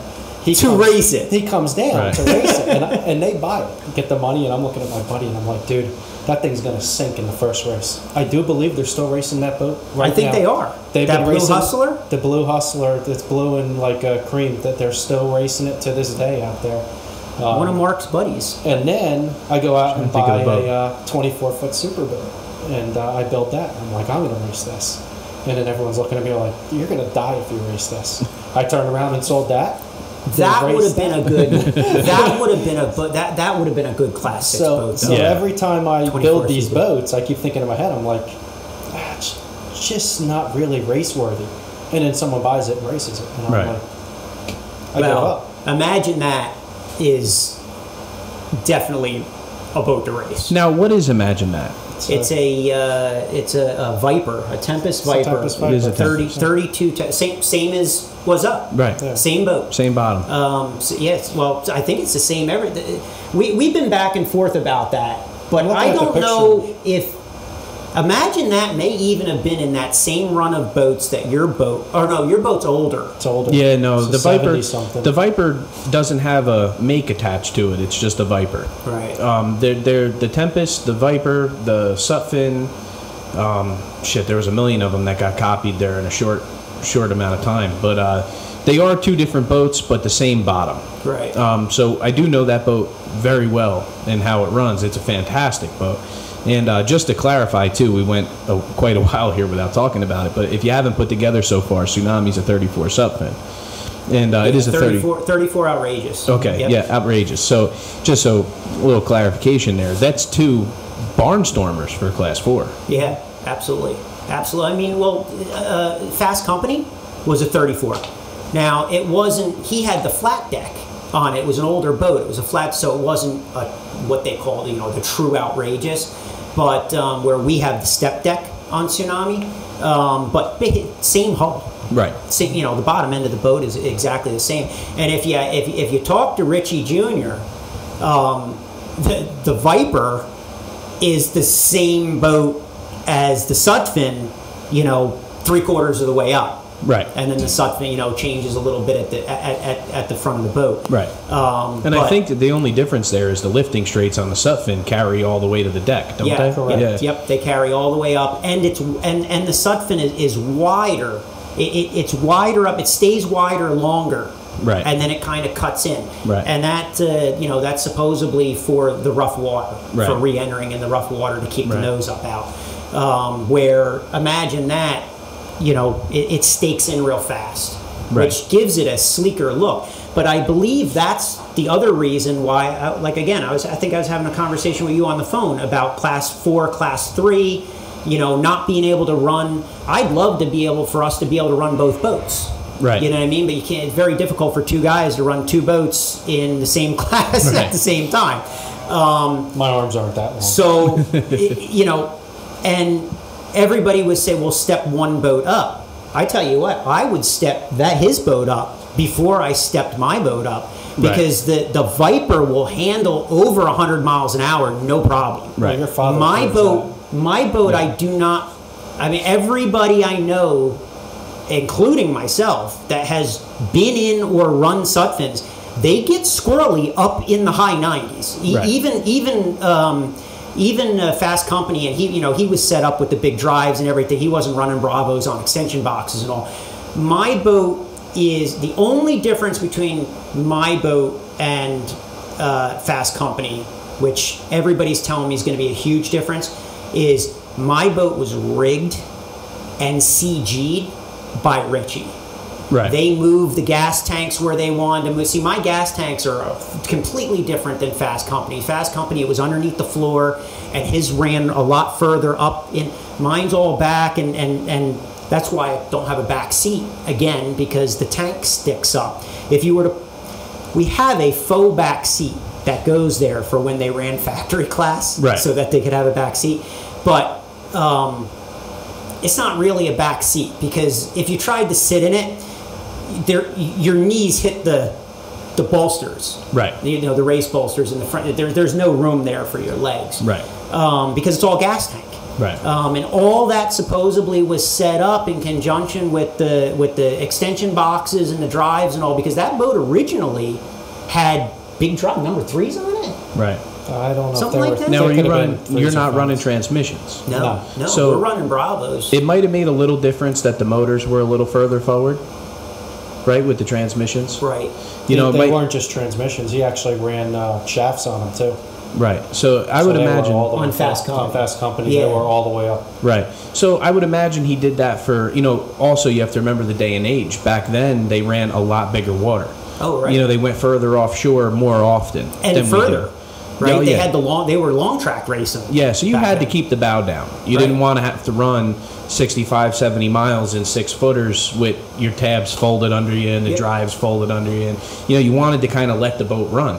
So back in the day, they moved a lot of stuff back because they had so much of the hardware pushed forward. Right. To try to kind of counteract that, the balancing issue there, which what you might find is with a lot of your weight in your boat being shifted back, it'll run fantastic in the flat to medium rough, and then from there you may just have to put a little weight in front of it to hold the front down. And I have a ballast tank. Yeah, there you go. You know what I mean? We can pump in and out, and the way that they have the ballast tank set up, I mean, when he did it, it was ingenious. But the way Ritchie set it up, I mean, we can pump that ballast tank in full in what, 8 or 10 seconds? Right. Moses.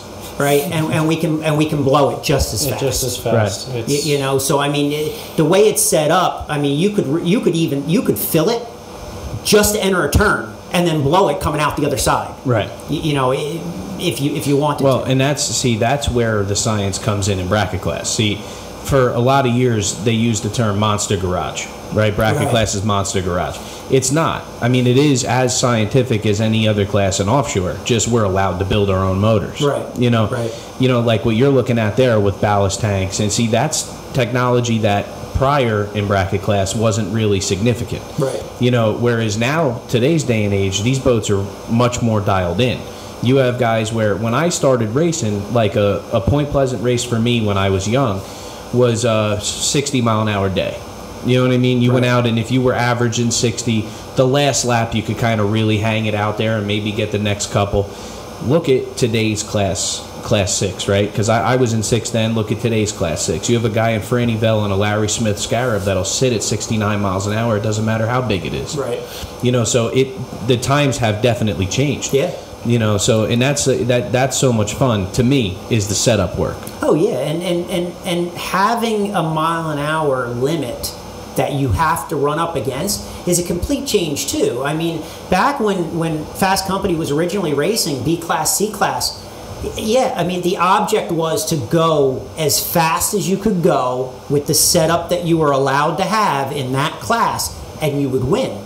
But now, that's not the case, right? Because all these boats we know will go faster than 85 miles an hour, oh, yeah. But you can't do it, right? You know what I mean? So now, not only do you have to figure out how to get to that mile an hour fast, you got to be able to hold that in any water, right, and not go over. Yeah, you know, and that's funny because there's a lot of, you know, just take your pick of typically purchased power boats, right? They all shine bright in their particular circumstance, right? So what separates it from a race boat to a pleasure boat like that, you know, is can it do it all the time? Like your Sutphin, like the Tempest, where you can run 100 miles an hour and imagine that in flat water as easily as you can in 4-footers. Right. You know, and that's what separates them from the rest of the, you know, the pleasure boat world. Right. You know, and it is. Bracket class racing really brought in a new thought process to what I would say is a pretty archaic, you know, sport. I mean, we haven't changed much. No, it's true. It's other than the fact that we moved it in closer for fans to see and sponsor purchases and stuff like that. But, you know, our race courses have changed, but the sport, the thought process, and what you're trying to accomplish hasn't. No.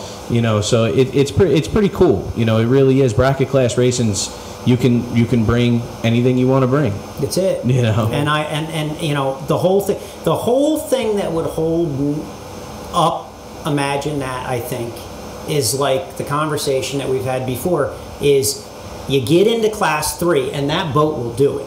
It'll do it no problem. The problem is the guy that you're up against, like you said, they're in a canopy. They're sitting they're strapped into a seat with shock absorbers. They've got air conditioning blowing on them. It's a completely different race for him than it is for the guy that's standing up, you know. In which, in this particular conversation, that guy is me. Right. So like, you know, and this, it's why we don't race that boat anymore. Is you'll quickly realize how good your boat is, and then you'll want to push it, right? Well, we pushed it from an 85 mile an hour class to a 90 mile an hour class back then. Then from 90 to 95, which went from local 3 to performance 3.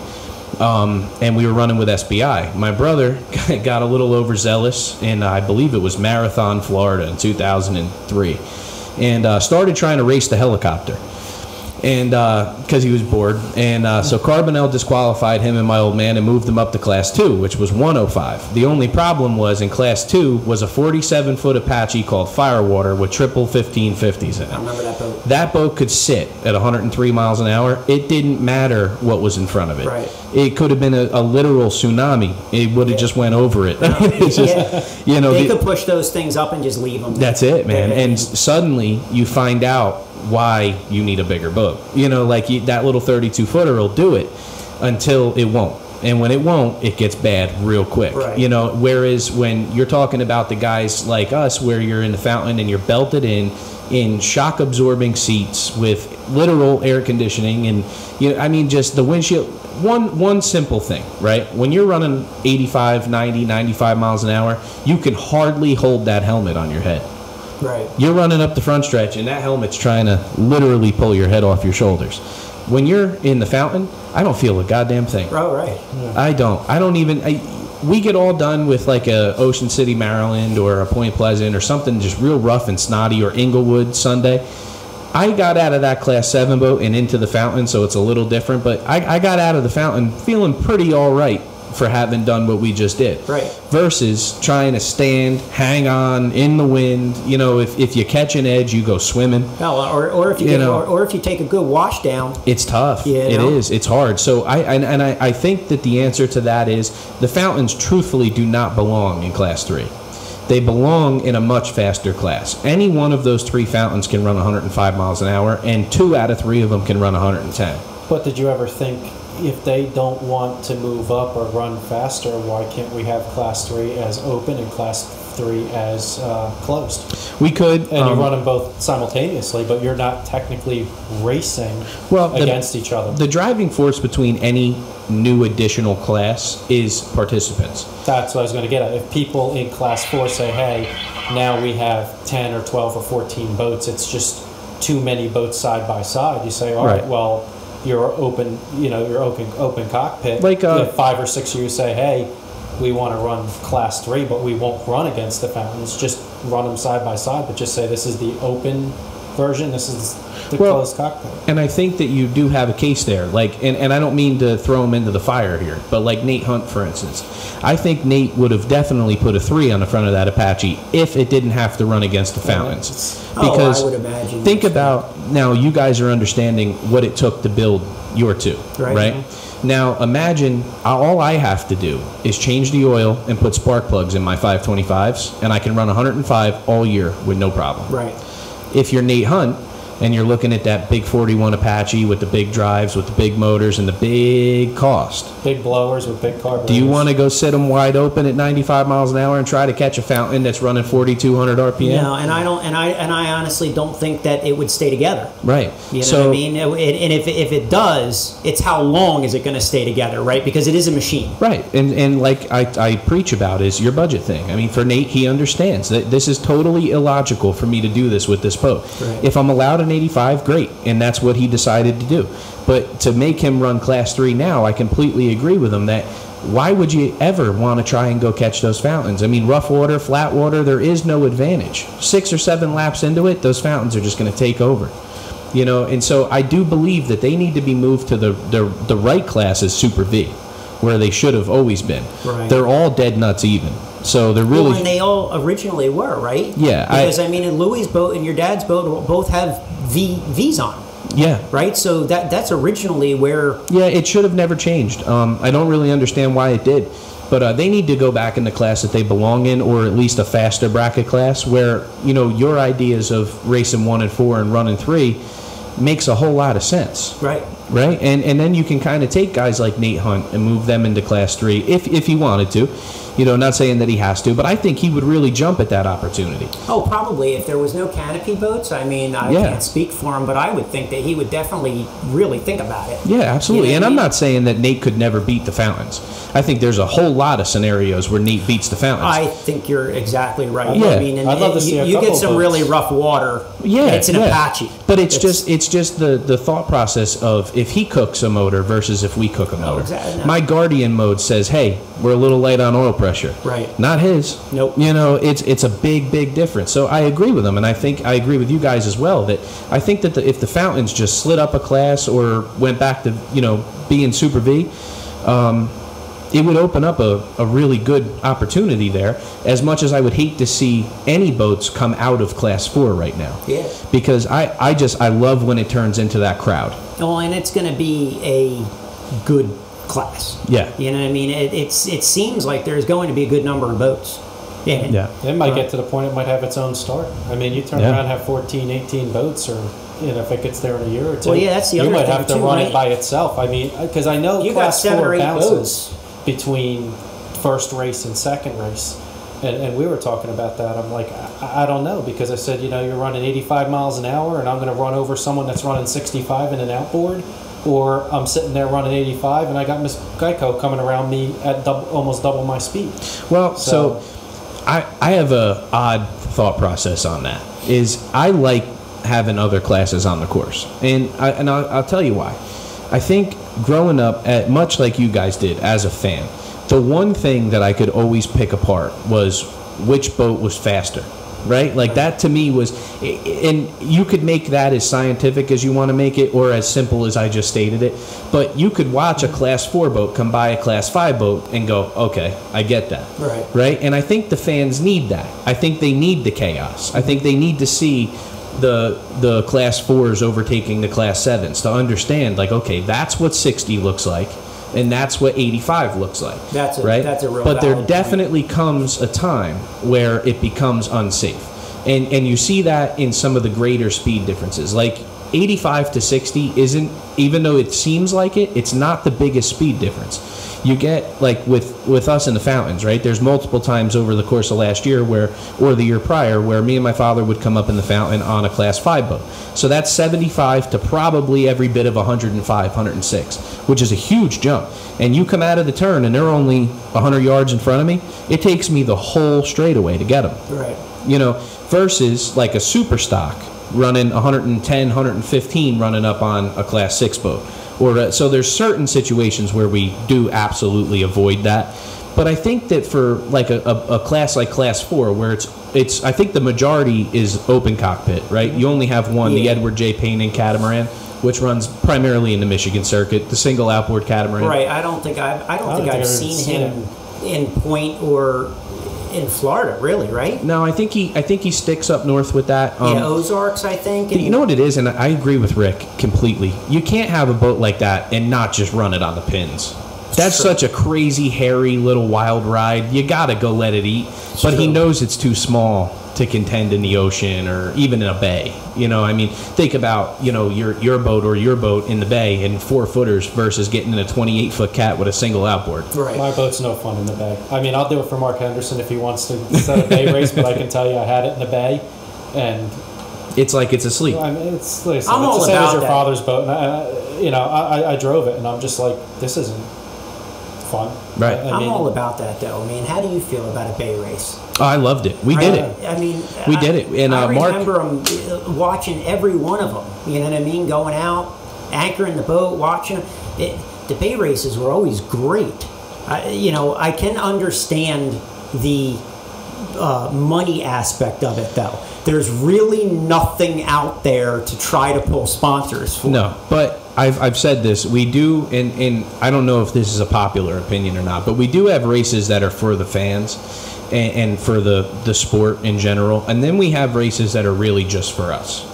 You know, and that's happened over the years. I mean, if you could think back to when we ran Cambridge, Maryland, in that 5-star Hyatt hotel, there wasn't you would have had to have been a hotel guest to watch the race. It was all private, right. But they opened it up to the racers, and it was like we were at home. You know, and we did that for years, and we never got any fans or sponsors out of it or anything like that. But it was just a great weekend to kind of pat the guys on the back and say thank you. You know, and I think that the Barnegat Bay race is that. That's great. It's so much fun. The platform can be done better than most of the other sites, because if you can get your hands on, say, Berkeley Island, and take that over and set up tenting and have food and alcohol there.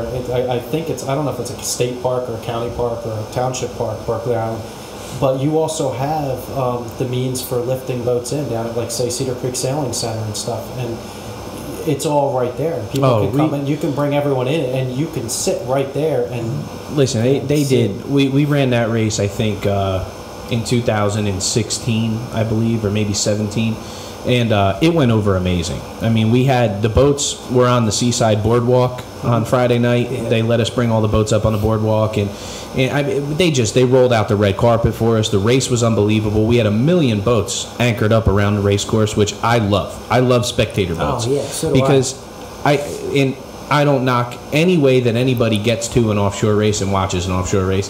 But to me, the coolest thing is I grew up as a spectator boat. I grew up on the outskirt of the race course, and to me, that is the coolest thing that you can possibly do is to literally be in your pleasure boat watching what's going on. Because you can understand.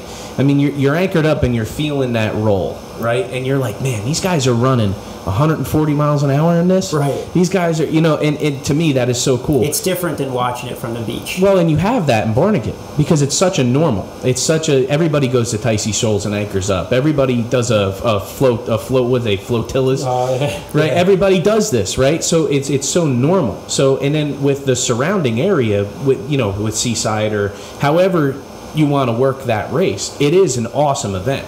And the Barnegat Bay is very misleading for people who aren't used to it. Whereas you don't realize that bay can get as shitty as 4s, 5s. It can. Especially down by Barnegat Light. I mean, you're coming around the mouth of the inlet, and I've seen it, most times it's calm, but yeah, it can get pretty snotty there. And then you come back down by Tom's River, and it can be like glass. So yeah.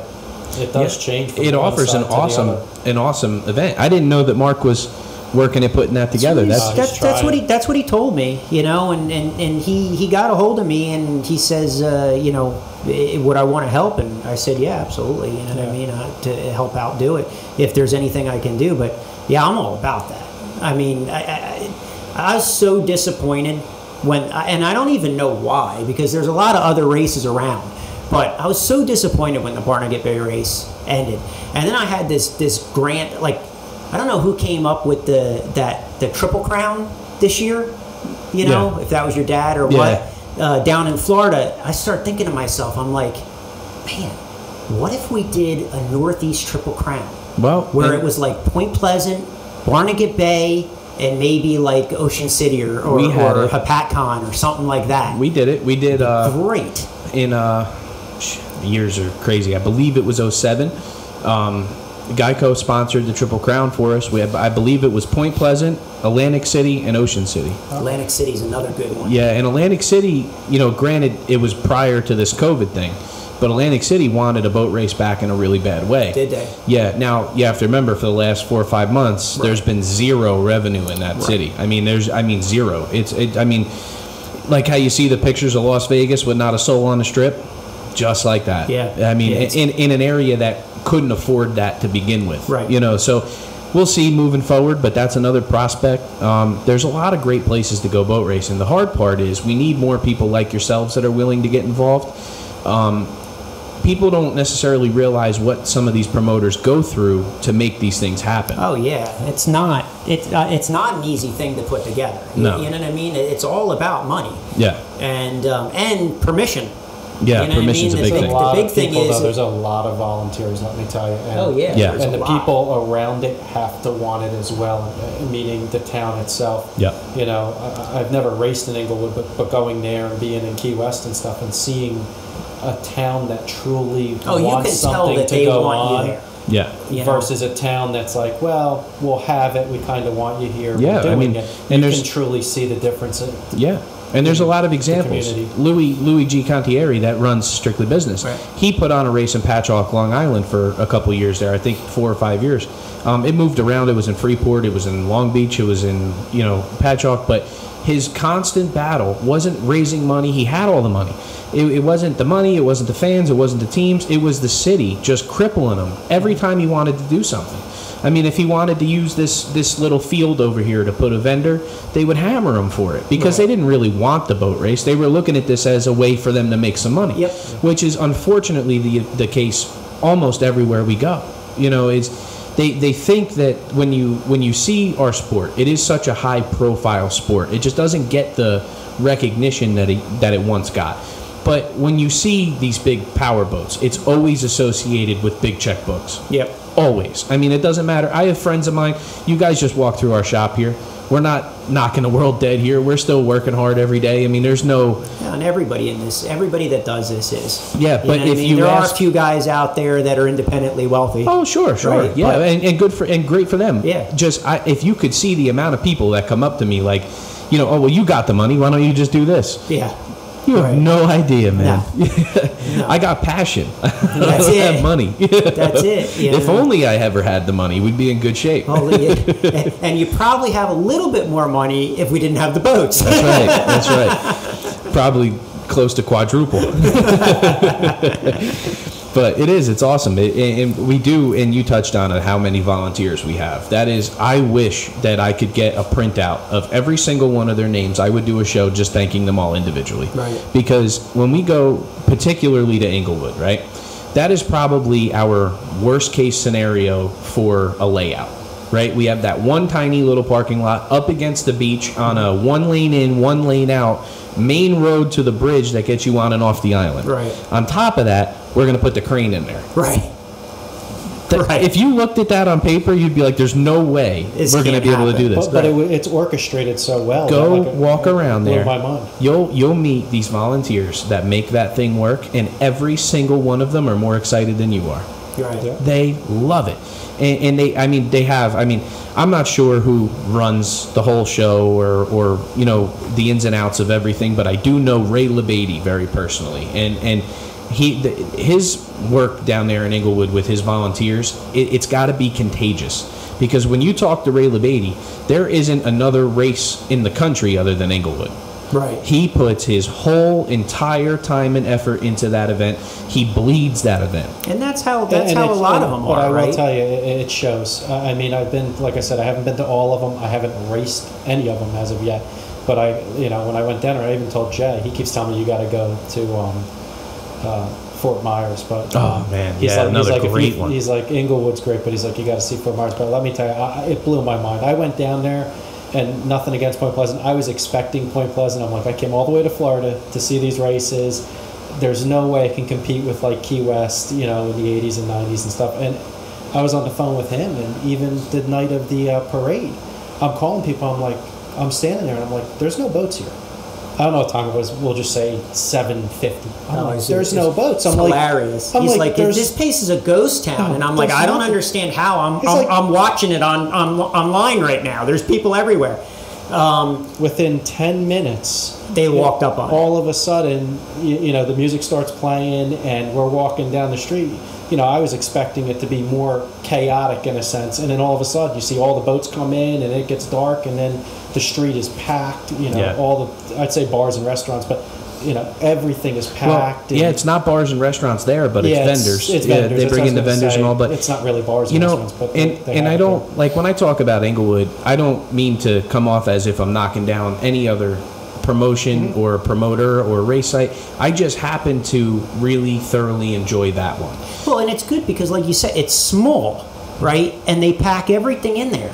But that's actually a good thing. Well, and because that's it. Everything is right there. Well, and it's not just that. See, for me, my biggest kicks of the weekend is hanging out with you guys, right? Like, I don't get me wrong, I itch the way everybody else does to get in the boat on Sunday. But if you ask me what the best part of boat racing is, it's the boat racers. I have so much fun with everybody involved. I can't wait to walk around the pits and talk to everybody and who's got crazy stories about what they had to do to get here. They blew a trailer, they blew the truck up. It's at a dealership in North Carolina. They're in a rental that they got to bring the boat to the dealership to pick up their truck. So this isn't just me. This is everybody. I mean, I was hauling a boat last week. I was laying on the ground in the pouring rain with a torch, torching a front drive shaft out of a truck, and it's great. It's like, to me, I can't wait to do that. And when you go to Inglewood, you get the best possible scenario for that, right? Because you could throw a stone and hit any team you want to talk to. If you go to a bar to hang out with the guys, nobody's going to tell you, oh, well, they went to that bar down the road and they went to, there's 2 bars. I was just going to say there's. And they're literally across the street from each other. Right. It's awesome. It's the best thing, and the fans get the best kicks out of hanging out with the racers, and it doesn't get any better than that in Inglewood. Yeah. I mean, it's just you're at that sandbar, you're at the pool hall across the street, and the fans are right in there with you.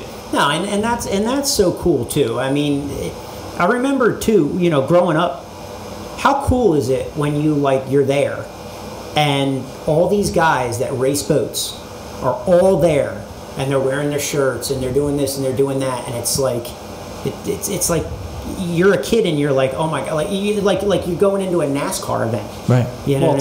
To them, the racers are actually famous. I mean, you look at yourself or your brother and you say, or your father, it's like, well, I can't speak for you, but you're probably like, well, I'm not really famous, but to other people, you very well are.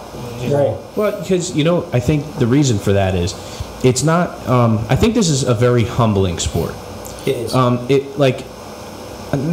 We won't name any names, but off the top of your head, pick out like one of the real conceited assholes. It's hard to find one. Yeah. Right? Like when I say that, nobody's face came flying into your mind. Right? We don't have that. Because at any given time, you can get beat by any other racer. Yep. It's that good now. I mean, it's not... I can't speak to what it was back in the day. I can speak to what it's been for the last 20 years. Right. Okay? And I can honestly tell you that I'm seeing the best competition that this sport has seen in the last 2 decades. Yeah. I can tell you that in full confidence. So if you're going to walk around and be an asshole and be cocky and out in front like that, you're going to eat it quickly. Yeah. It's going to happen. It's true. You know... And I think that's why you don't get that rock star type of feeling, because like I've never felt that way. I never got treated that way. I never waited in line to meet Dave Branch. I never waited in line to meet Kurt Berger. I never, you just walk up and shake their hand and say whatever it is that you had to say quickly because we got shit to do. It's like, but it's never been that sport. I mean, even, you look back to when Hulk Hogan was doing Start Your Engines, or Don Johnson was racing, or these guys were accessible. I mean, you could talk to Chuck Norris. Right. You could. I mean, you sat in the same drivers' meeting as this guy. I mean, it's not. You don't get that, and I think that's probably my favorite part of this whole sport, is how personable it really is. I have more fun hanging out with fans, and like there's nothing I'd rather be doing. It's just it's my dream. I think what a lot of people that are around this sport dream about is if we could ever get to that rock star level. But if we never do, I'm fine with that too. It's a pretty awesome sport. It's true, right? It's about the boat racing. Really, is what it's about. To me, it's the time in which you have that chin strap under your chin and the visor's closed and you're ready to rock and roll. To me, that's what it's about. I could care less about everything else. Right. I'll keep doing whatever it is I have to do here. I'll change as many water pumps and do as many oil changes as need be, as long as I can still go boat racing. Right. Just to throw it into the boat. Yeah, I don't need to be treated special. No, but I appreciate that. I do. I appreciate that. I sometimes forget how long we've been doing this. For me, I'm starting to feel it. I get in boats sometimes. I was like Jeremy. I told that story on the last podcast, and it was 100% true. We were going out that inlet, and I don't scare. I don't have that. I have a conquering mindset when you get in a race boat. Nothing's too big. We got in that Class 7 boat. We were heading for the inlet. I was shitting my pants. Right. I'm thinking, I've got too many of these under my belt. I don't know how many more I could take. Right.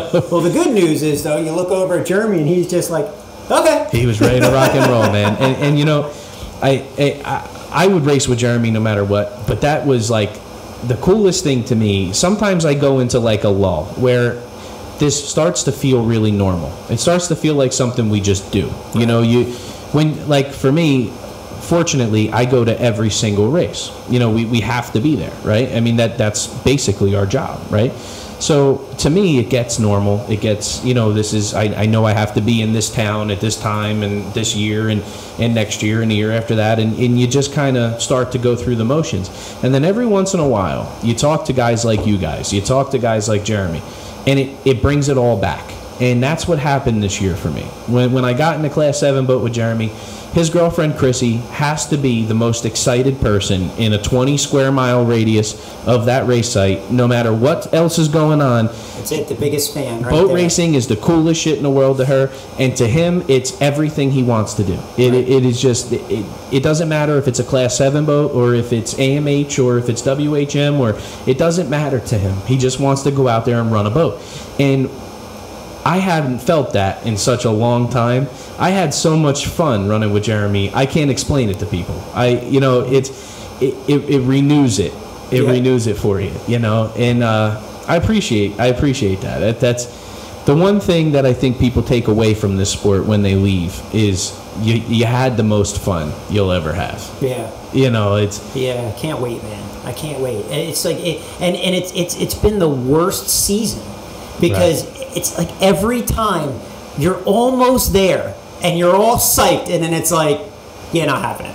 Yeah. And then you almost get there again, and it's like, not happening. Now, for us, it actually turned out to be pretty good because we weren't ready. I was just going to say, you know, Right. it kind of worked out that these things have not been happening. But I tell you what, that if we weren't ready and there was a race, I'd find something to get in. Right. Yeah, no doubt. You know what I mean? There's enough people out there. Yeah. I just have to say, you know, I wish I had Nate's crew. I don't know if it's just him and his wife, but if they want to come up and help me, Oh my God! if they can build a boat in a week. He gets stuff done so fast. I don't know if there's it's editing. Unbelievable. I don't know if it's editing or what he's doing, but I'm like, I don't know how I do you need build his a boat. crew. in I think like it's a little TV magic. Yeah, I think it is. Might be, but I tell you what, man, it was like it seemed like empty hull.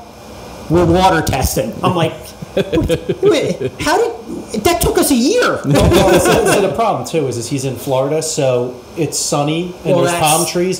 He could have started 2 years ago, and The pictures would look the same. everything would look Well, the that same. and the other thing is, See, too, here we're like, it's- there's snow, there's It's a lot fog. easier to work on a boat when you can have it in a garage in December with the door open Right. than like what we were doing at that point of the right is where we're still pulling engines out. Yeah. So we're still into where your hands are getting soaking wet, you're getting oil all over yourself, you're getting you know what I mean? And it's 30 outside. Yeah. Right? So And I had to build the shop too. oh, that's the other thing too. In the midst of this, We have our shop, but I built a building. we had to Right. build a building to put the two boats in. Because he tells Right. me, we'll just put them in the shop every time we're going to work on them. I'm like, Well, that was my original idea. It's like, My you know how original long that's idea. gonna take? I have a big hangar, right? But when you put airplanes in it, It gets small. Gets small. So my idea was, we'll keep them outside. This was my idea. blow the snow And off when them. and when we want to work on them, we'll pull them in because you know the shop is always we always keep the shop at like 68 degrees. Right. Always. That's like one of my pet peeves. Like I worked in cold shops. I'm done with that. I put in my time. This is my shop now, and it's going to be nice. Right. And it was. There were some times where it was so nasty that we did have to bring them in. But we ended up building a building to put both boats in, and it's been it's been great.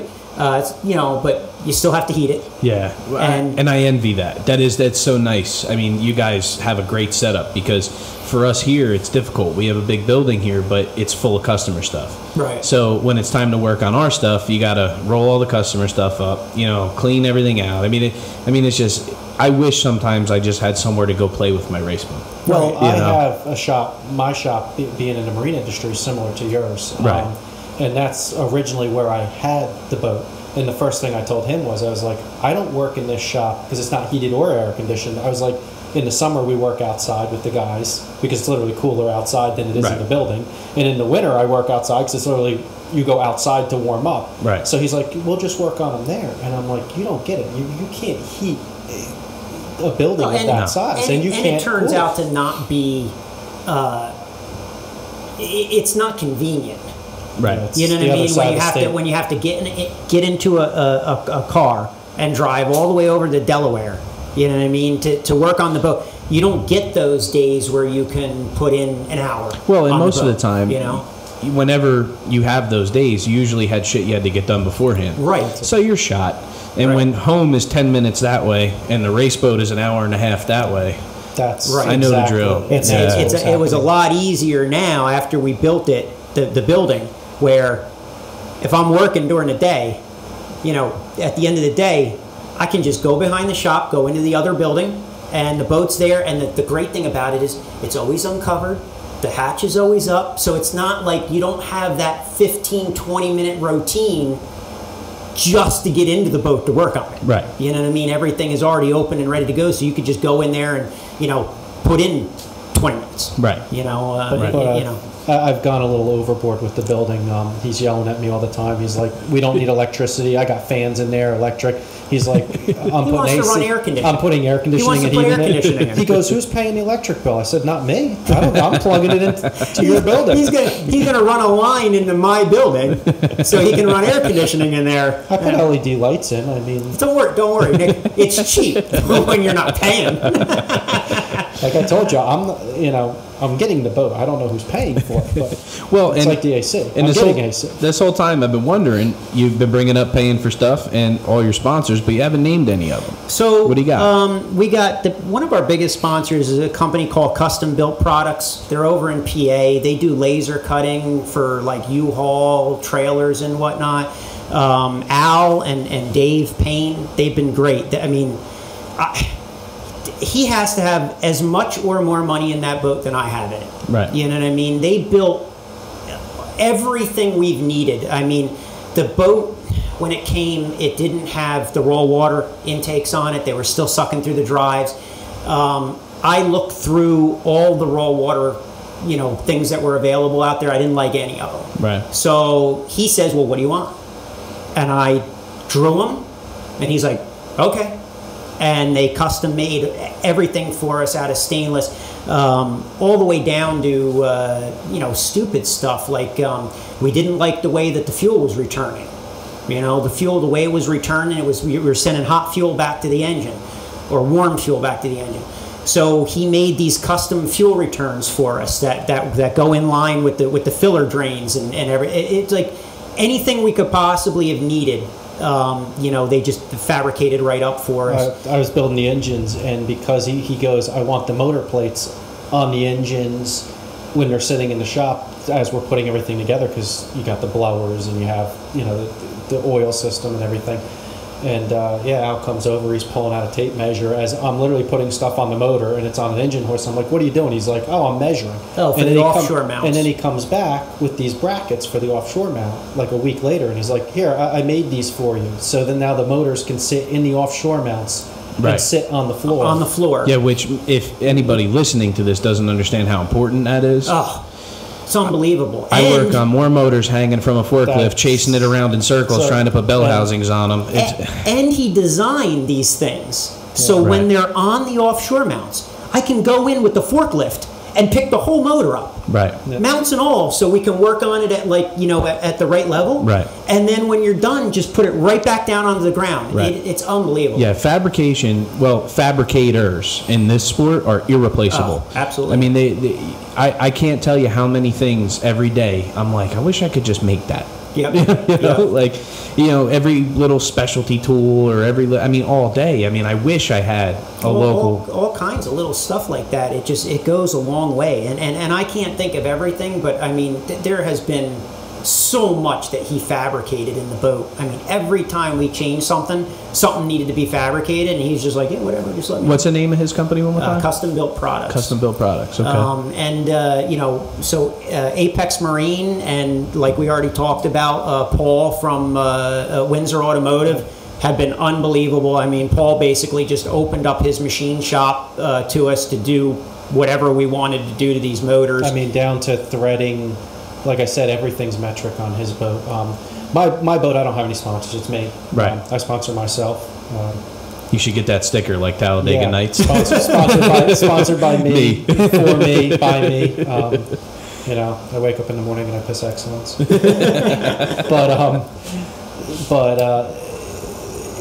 He has a part like his the rams for your K-planes. Oh my God! The rams for the K-planes were put together wrong, Nick.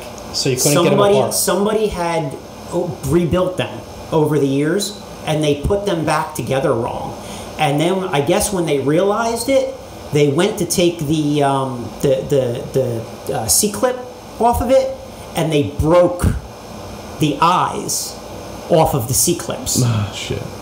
So there was no way to get him. He had to machine them out. Had to machine them out. We bring them over to Paul because he goes, who's going to fix this? I go, if anyone can do anything, Paul can do anything. And of course you call Richie Jr. and you say, what pistons do you think your dad might have used when he built the boat?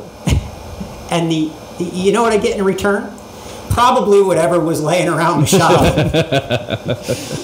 Because I said, we got these pistons, and they don't look like Keyhoffers. They don't look like anything. Like I couldn't even figure out how to rebuild them. Right. And he goes, yeah, they were probably something that were laying around the shop that were like really, really awesome pistons. And my dad was like, yep, that's what we're going to use on these. Yeah, I mean, sometimes I have plenty of that. laying around. I mean, from the green boat over the years, that was, you know, I could go all day with silly fixes on that boat, but everything was swept up. I mean, I didn't have that kind of money back then. It was just whatever I could find to make it work. And a lot of times, the shit with no name on it was better than, you know, an IMCO shaft or, I mean, you know, you never know. And I'm sitting there, so he takes it apart, and then they wouldn't come apart. Like, we couldn't get them apart. So he's like, now what do we do? So he's got a 60-ton press. And he's like, "What are you going to do?" And I weld up this like U-clamp because it's a ram, you know, it's sitting in U. And I welded up this U-clamp that would press down on the one side to press the thing apart. And we put every bit of the 60 tons on it. I'm ducking behind the I-beam of the press, and I'm holding a torch, and this thing is just creaking and popping. And he's like, I'm like, if this thing comes off this press, we're dying, or it's going through the wall and it's killing someone in the next building over. And finally, the first one came apart, and then it was the same thing with the second one. Right. He's got four rams. Right. And it was like 2 weeks just to rebuild rams. That's another thing that everybody says too. They're just like, well, it's 2 rams. I said, yeah, on each K-plane. Yeah. And they're like, what? You know, yeah, 2 on each K-plane, because everybody's used to the K-planes with 1. Yeah. You know what I mean? This is 2 on, and the rams that Richie put on it, they are as big or bigger than any of the other K-planes I've ever seen with 1. Right. They're huge. Right. It was just designed right. Well, different thought process back then too. As I say, over-engineered. Look at number 5 drives. Look at number 3 drives. Look at 6s, and now look what we're putting through Bravo drives now. Right. So the power-wise. You know, MDC has been invaluable with the Drive Guardians and the Drive Sync. Oh yeah, they're unbelievable. Yeah. Unfortunately, I don't think we're going to get to run the Drive Sync this year because I need. The way that the boat was set up, everything was set up mechanical. Right. So I don't have those electric indicators on there. Right.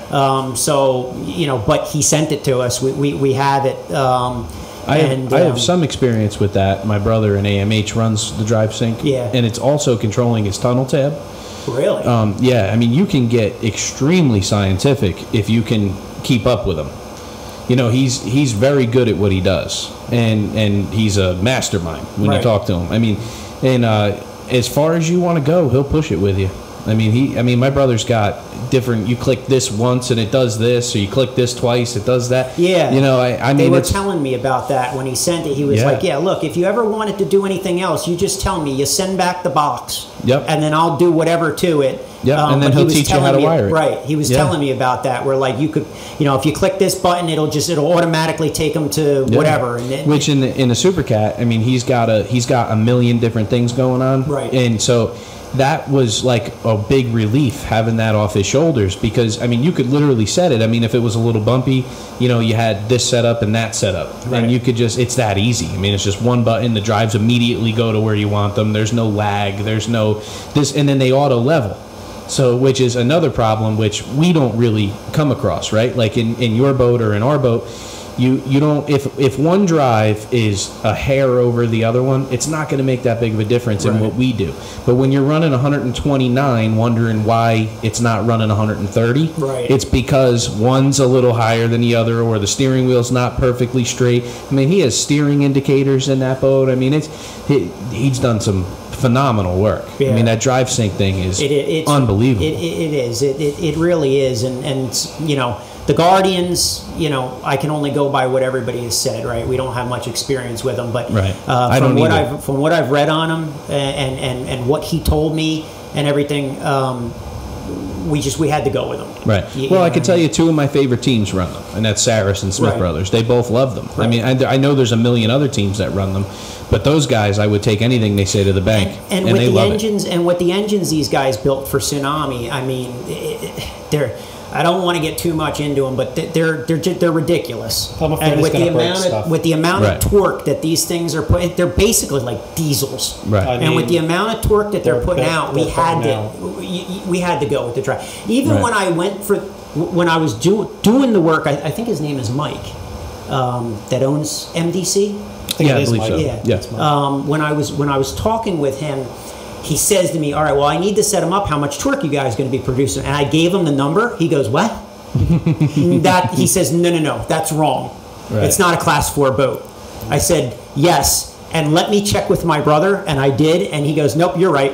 Yeah, I gave him the dyno sheets. And I called him back and sent him pictures of the dyno sheets, and he's like, all right, we'll set him up. That's why he's like, oh yeah, I can't wait to be up with Johnny and them. He goes, you're running Bravo drives? I'm hoping it stays together, man. Yeah, I mean, these things are making some big we're running power. XRs. Well, I can put it to you like this, and I ran that green boat with some pretty monstrous stuff over the years. My initial setup was a 502 making somewhere around 1,000 horse. Right. And I had never broke a drive on that motor. Never. And you were ever. running XRs on that, XRs, right? yeah, and I was running a Bravo 4-blade, which are notorious for their prop slip, which probably helped me quite a bit. Yeah, and that's what we're running. We're for the time being. Well, I mean, we got a bunch of sets of props, but the ones that we have that I think we're going to end up running are Bravos, and they're 4-blade. Yeah, so, and after that, I went to a 572 with a 1071 Wien on it, which I never dynoed, but I'm sure was better than 1,100 horse. Right. And with a mountain of torque behind her, and never broke one on that either. That's the thing about these engines that they built. The way that it don't make much horsepower. Right. I mean, in the grand scheme of things, it is a decent number. But it isn't a big number. We're not talking about 1,000 horsepower. Right. But it's making a ton of torque. Which is what you want. Yeah, exactly. And a lot of people get so caught up in that horsepower number that they forget what pushes the boat. Well, that was Jay, though. Like, I've spent, I'd say hours, but days, if you added up the amount of time talking with Jay. Kyle jokes all the time. He's like, listen, man, all this information isn't free. He's like, it took years to get this stuff, and I understand that, but Jay has been amazing.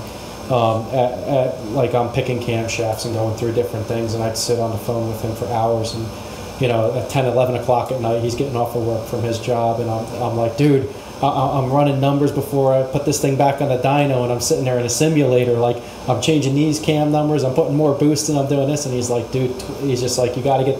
Originally, I was going to wing these things like 6,900 RPM. They'll go 9,000, but he's like, you'll burn them up. He's like, no need for it. He goes, you won't make it around the track. And if it wasn't for him, those days are over. And that's you don't the thing. need to do that anymore. I didn't even, I was thinking completely old school with everything, and Jay's really, brought me back to like, hey, you got to get these things under control. You got to make them live. And that's it. He says, he's like, you got to be able to sit there and let them live. So he's like, you got to build it downstairs. And then I had to relook everything, redo everything. I actually, Imagine Nats Motors, this is run number 3. I think I've built 6 engines already for that, and dyno. He's had 6 motors. at least 4 complete, ready to go in the boat, dynoed, sitting there to let's bolt them in, and he goes, no, I'm going to rip them back apart. I don't want those heads. I don't want this intake. I don't want the, and ripped them back down and completely rebuilt them again. Then I got a head sponsor. Then the last set of heads, the time before this time, I was perfectly content with them and loved them. And then Steve, turns around from A1 Expert Flooring, and he gets a head sponsorship through Flowtech, and he's like, that they're going to give us the heads at such a reduced rate, pretty much less than cost. And they wanted to run those heads, so we built another set of motors. Right. That now I'm waiting to dyno those. Right. They'll be dynoed and see what they do. It's funny when you start talking about cams because there's so many different opinions. But what I've always found is I've seen that there's 2 big curves. Right. You have the guys that try to make all the power somewhere around 39 to 4,400. Right. Figuring that's where you'll be down low and grunting. That's where you'll want that power. The problem is today's racing doesn't offer any acceleration time. You have one pull. The green flag goes up, you pull to 85, and if you're doing it right, you stay there. Yeah. And if you watch the races, I mean, that Jason and Johnny, they win that race by the second buoy. Right. You know what I mean? By the time they're around that second buoy, they've already won that race. They're so far out ahead. And I believe it's because of their acceleration. Right. You know what I mean? And then once they get there, they're so dialed in. Like I said, they're machines. They're so dialed in, nobody can catch them at that point. Yeah. And that was one of the things we were looking at when we were building the motors was how can we get to 85 as fast as possible and then hold it. Right. And that's where we were. Now, the engines that he built for Imagine That, they're not 85 mile an hour motors. Right. That's why he keeps saying you need to go to class 2 or class 3. And I'm like, I don't know if I want to be doing 100 miles an hour in an open cockpit boat. Well, Right. and that's it. I do believe that 105, so class 2 it begins the mandatory canopy. Right. Class 3 is fine, but anything over 100, pretty much, we look for a canopy now. Right. I mean, you know what it is? It's just too easy to get thrown out of one. You know, there's just, you can look like, there's so many people that'll say, well, I would rather get thrown from a boat than be stuck in a canopy. Right. Okay, until you get thrown from a boat in turn 1 with 10 other boats. Yeah. Right. You know, so that's when we started kind of, see, we never had that kind of competition before. You'd have your smaller classes, your 6, 5, and then sometimes 4 would show up with a big count. And then your big classes where you were really, you know, prone to being thrown out of the boat, there was never more than 2 or 3 boats, right? So we never really had this problem until this major shift in like the last 10 years where every single boat that goes out on the course can win, right? Like Right. it's you know, I look back to when I first started, you had 2 or 3 boats that I worried about and then 5 or 6 that I had to get through, right? Now, every single boat in the lineup can win. Right. And so we had to start taking things a lot more serious. You know, you can't let that boat or your boat go run 105 miles an hour. If it grabs an edge, there's no telling what Exactly. could come from that. You know, so that's why we slowed that down. But I believe 95 is still fair game. Oh, you know, and even if you wanted to stay in 4, I mean, there is no horsepower limit. And really, like we said before, anything over that, it's about time to start thinking, where do we want to go? Right. Right. If we want to stay twin engines, then maybe we want to go into a canopied, like, you know, out of the bracket classes and into maybe Super V. Right. Or Extreme V, rather. Extreme V. And race, like, you know, with your brother. Right. With Instigator and Which whatnot, is, you know? which I think is going to be a growing class for a long time now. Yeah. Because you have a boat with Instigator, which it doesn't matter what crew you put in it. It could be my brother, it could be Peter Meyer, Stanch, Ed Smith. Doesn't matter who it is. That boat is notorious. Right. Right? So, like, and I don't mean what got it there, but from this point forward, I don't care who you put in it. It's going to be one of the most notorious boats in the pits, right? Then you have that LSB, you know, the Lily Sport Boats fountain, right? Yeah. Britt came out and put a stamp on that boat this year. It doesn't matter what he won or what he lost or what place he came in. He glued the beak of that fountain to the back of Instigator all season long, which isn't easy.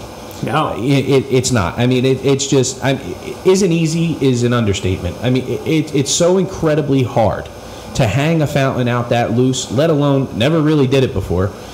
You know what I mean? Right. With And you know, an Instigator is a completely custom boat, right? well, They and cut that's- that down, and that's it. With a everything? boat that's not cut down, Right. What From happened the- to Cooper Standard? they're still around. Last I heard, Billy Glick has a discrepancy in the rule book, which I don't understand because it's not even the same rule book or organization. But he doesn't want to run it. I'm not sure exactly what the full scope is there, but I would assume you'll see him back out.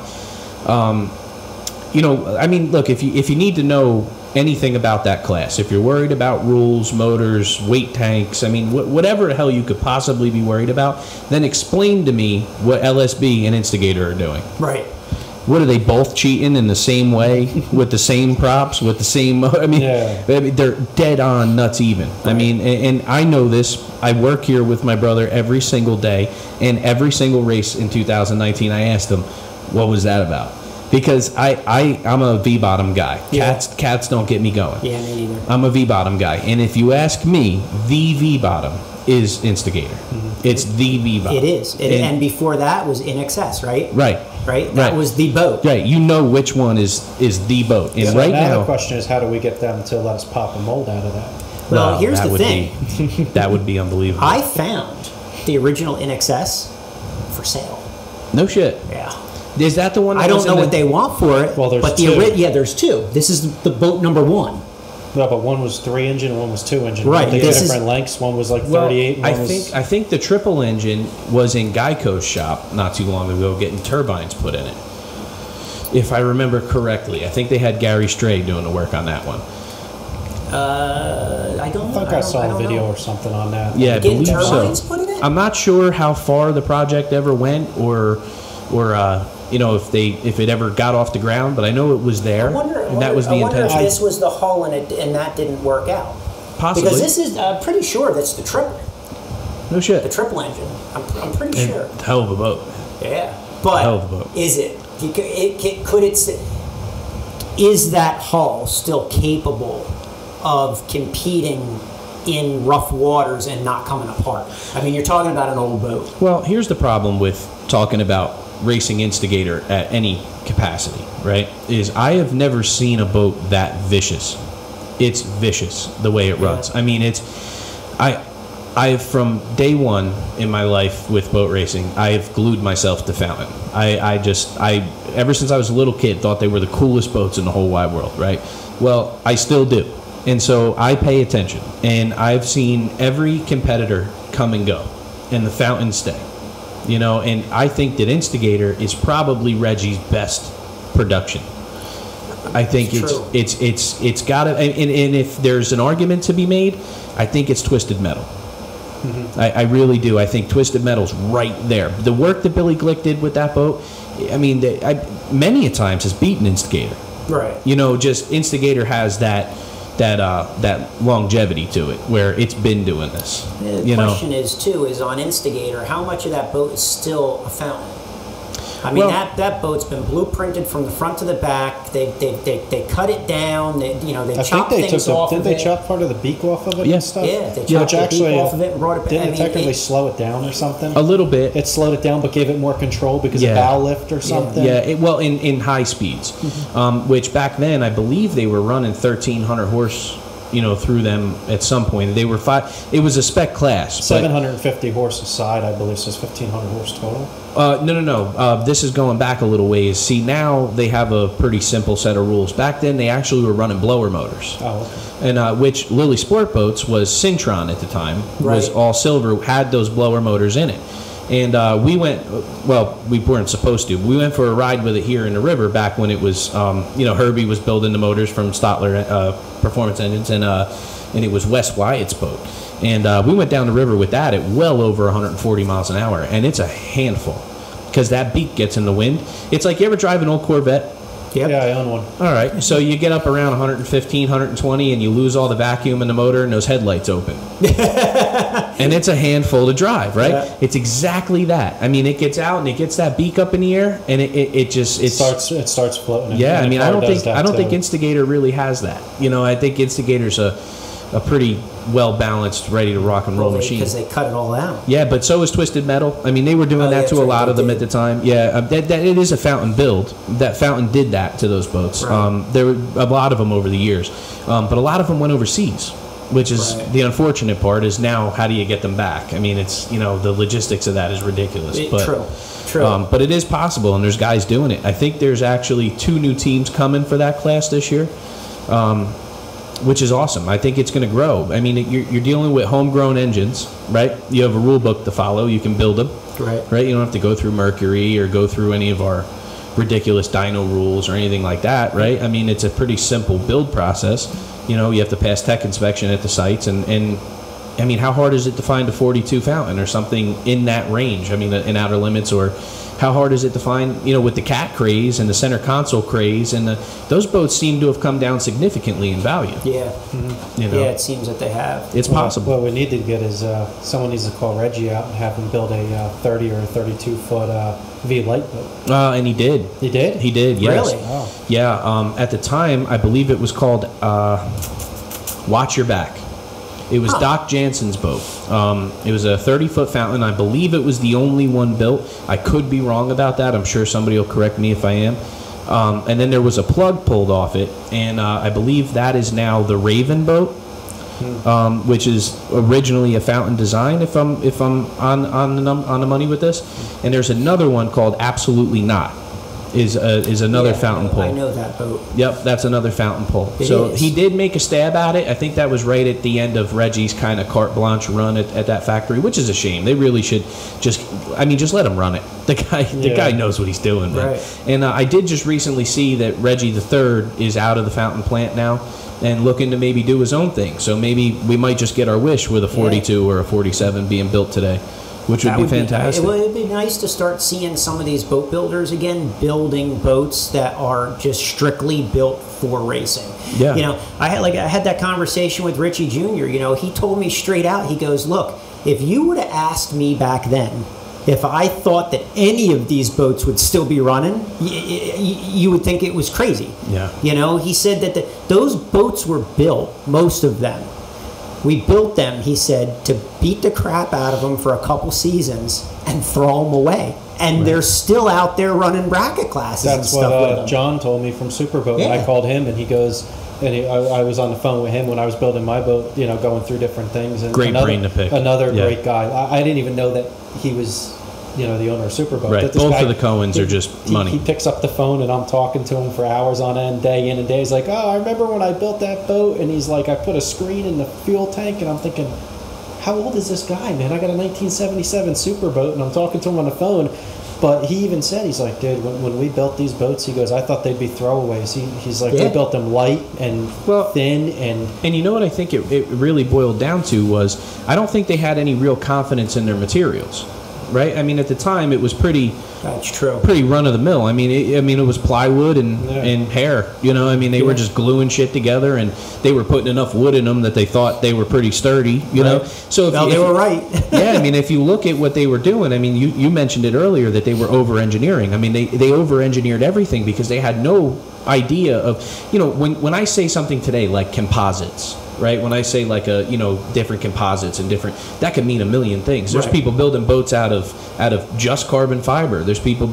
If you would have said that to somebody from 50 years ago, they'd have been like, "You're doing what? Right. You're building a boat out of this bendy shit, and you're going to fill it with a 1/4 inch of foam, and that's going to be a super stock." Right. You know what I mean? They'd be like, "What the fuck? That's not possible." Right. But if you look at what they built back then, they built shit that would last. Yeah. They didn't know they were doing that. No, they didn't. But they did. But it is. And they're lasting. But at a certain point, like you said, a lot of stuff went overseas. I mean, even look at the banana boat. Jeff DeJohn. Yeah. However you say his I name. think you nailed it. He bought that. And now he's retrofitting it for outboards and stuff like that over in Thailand. Right. You know what I mean? So that boat's gone. Right. It's not coming back. And that was an all-out race boat. That was a badass race boat. Oh, yeah. So where are these boats going to come from? Somebody's got to start popping them. Yeah. I think it'll happen. And I think Brett's got a good start. Oh, yeah. I really think Brett's got a good start. Yeah, Brett's he's a special dude in this sport right now. He's one of the people that realized he had an opportunity and just feet first dove in. I wish him the best. The first of all, the boats that he's building now are tested and ready to rock and roll. I mean, those extremes are as awesome as a Phantom. Right. I mean, they're basically the same thing. You know what I mean? Just a little different deck style. So he has confidence in the product at the moment, right? I mean, you know what it is, you know how it runs, you know what it's going to be, right? And then you have a guy like Britt who's willing to do the work. Right. I mean, there's nobody that works harder than that kid. No, and that's what you got to do, right? You know what I mean? Any of these things, it comes down to you got to put in the work. Yeah, and I hope it works out. I hope it works out for him because it could be a great example to the rest of the people in this sport or around this sport that you can do this successfully, and we need it really bad. I touched on needing like purpose-built Class 7 boats, right? Like how easy is that? It's not. You know, I mean, you go find a mold and start trying to do it, and then still turn a profit. Right. I mean, it's almost impossible, even at that level. A lot of it, like you said, I think what we need is more like what Reggie was doing. Is that you got to be doing R&D, building race boats, and the old adage of what races on Sunday sells on Monday, where you're building a race boat and a race hull, and then you turn around and you turn it into a pleasure boat, and then say, listen, this thing is out there running 140 miles an hour in a V-bottom, and then say, hey, now we can put you in this and it'll run 120 or 130 all day long with a cabin in it. But I think a little bit of that is going away because with the outboard cats, you might have something there, with Doug and other people building something if they're going to really start producing canopied race boats more than a couple here or there. Right. But it's big money to get into them. It's hard to argue an outboard though too. Yeah. I mean, these outboards that Merc are putting out, the 70 400s grand and you whatnot, can pin on that. Unbelievable, and they'll run forever. They'll run Well, forever. and I'm not an outboard guy. Me neither. At all. Never been. But, You know, but you gotta look at what they're producing, Yeah. and it's amazing. Yeah, I mean they convinced me. Yeah. You know, it's just where else can you buy something that's going to put out whatever, to not even pick a motor, just any of Mercury's new line of anything, right? Mm-hmm. Right. You can go out and kick the shit out of it as hard as you want for as long as you want, and if you break it, it's probably still under warranty. Right. But where else are you going to get something that, I'll just pick a number, we'll just say 70 grand, 80 grand. That's the motor, the drive, the rigging. Everything. Everything. Yeah. And any person with any kind of mechanical ability takes out 4-6 bolts and bolts it to the back of their boat and plugs in 2 plugs and goes done. And I just bolted up 900 horsepower to the back of my boat. And the 400s come with a ridiculous warranty. Yeah. You know what I mean? Like, it's everything ready to go, and it comes with a ridiculous warranty that can go forever. Yeah. I mean, Mercury's, I mean, I felt horrible when I saw, like, Evan Rude was going under, and, you know, but if you look at the real nuts and bolts of that whole scenario, it's because of the work that Mercury's doing. Right. And you can't knock that. You can't, like, I've heard people, oh, well, Mercury's monopolizing everything. No, Mercury's just working harder than everybody else. Right. You know, and you can't take that away from them. Right. I mean, everything. Find somebody who does everything great. It's almost impossible. It's true. Look at Mercury. You want a good set of propellers? Call Mercury. You want a good inboard? Call Mercury. You want a good outboard? Call Mercury. You want the best drives? Call Mercury. I mean, they're not monopolizing everything. They're just the best at everything. Yeah, they're doing a good job. And most of their products weren't their original designs either. They actually made them better. Like your Bravo drives weren't Bravos. I believe they were Volvo Pentas. The cone clutch setup, they only were able to get it back in when the Bravo came out. Was it 88, 89, I believe, somewhere in there, 87. You know, that's when the patents ran out from Volvo, and then Mercury was able to take it and make it that much It's better. their R&D, though. But It's their that's also- R&D. yeah. They spend so much money on R&D. Yeah, You know, they put these motors out, like the 525s. They put these motors out that it doesn't matter if they send that thing to Alaska or they send it to Florida. You bolt it up, you put it in the boat, and it's going to run fine. The computer's going to be fine. There's no running too rich, running too lean. It's all self-adjusting. Yeah. If you're lazy or a little broke that weekend and you use 87, it compensates. When you put 93 in it, it compensates. Right. I mean, it's absolutely amazing. And I know that Mercury doesn't need any more touting or pat on the back. I mean, everybody knows. Right. But it's just it's crazy to me having come from this. I mean, so understanding, you know, coming from engine builders, right? I mean, it's what my brother does. You know, he's one of the best I know. And to watch, like if I said to Aunt, could you build me a big block for your little brother, right? So do it right, and could you guarantee me 3 years? No. Fuck no. Yeah, You know what no I mean? way. Mercury can. Right. At an insane, alarming rate. They're pumping these things out like it's no big deal. I mean, I'm blown away. 1,650 horsepower, 1,350. And when did that become normal? Yeah. Right? Like, when did that become, like, to say 1,650 was, if anybody, when I was... Even 8 years ago, maybe eight, 10 fuck years before I was, fuck when I was young. Not even that long ago. Go 5-6 years ago and say I have 1,600 horse motors in my boat. People will be like, yeah, right. 2 of them or 1 of Yeah, them? Even forget about that. What about quad rotors? Yeah, I mean, it's just. I mean, people had enough problems trying to put a blower on a motorboat and on a boat motor, and it's like it was all kinds of problems. You know, when Whipple first started coming out. Now Mercury says, "All right, we'll throw 2 on there, and we'll give you a warranty with it." it's insane. And on top of that, I mean, you're looking at, like, when I was old enough to understand what was going on, right? And I looked at, you know, like Dave Scott's boats, and they opened the hatch and there's, you know, the 1550 Sterling, right? That was the holy grail. If you had the Sterlings, you had the 1550s, you had the bad motherfucker, right? Well, now every single guy with an MTI, a skater, or anything under the sun has Mercury power in it, and it comes with the option of 1650, 1750, 1550. What do you want? You want the 1350, and then in a year when you get bored, we'll sell you a computer and make it a 1550. I mean, who started just making 1500 horse interchangeable? Who started Mercury? Like, it was no big deal. Like, I'm mind blown. I am. I sit with Stuart Haley from time to time, who's I believe he's the GM of Mercury High Performance, and I just listened to him speak about certain things. You know, like he's an outboard guy, right? So he talks about his outboards, and I ask him some questions. Like I asked him about the 565, and he'll tell you, like I don't really know much about that, you know, which is cool. And he'll start talking to me about outboards, and I have no idea what he's talking about. And I don't have the heart to tell him that, right? So I'll just sit there and listen. I don't know the first thing about an outboard, right?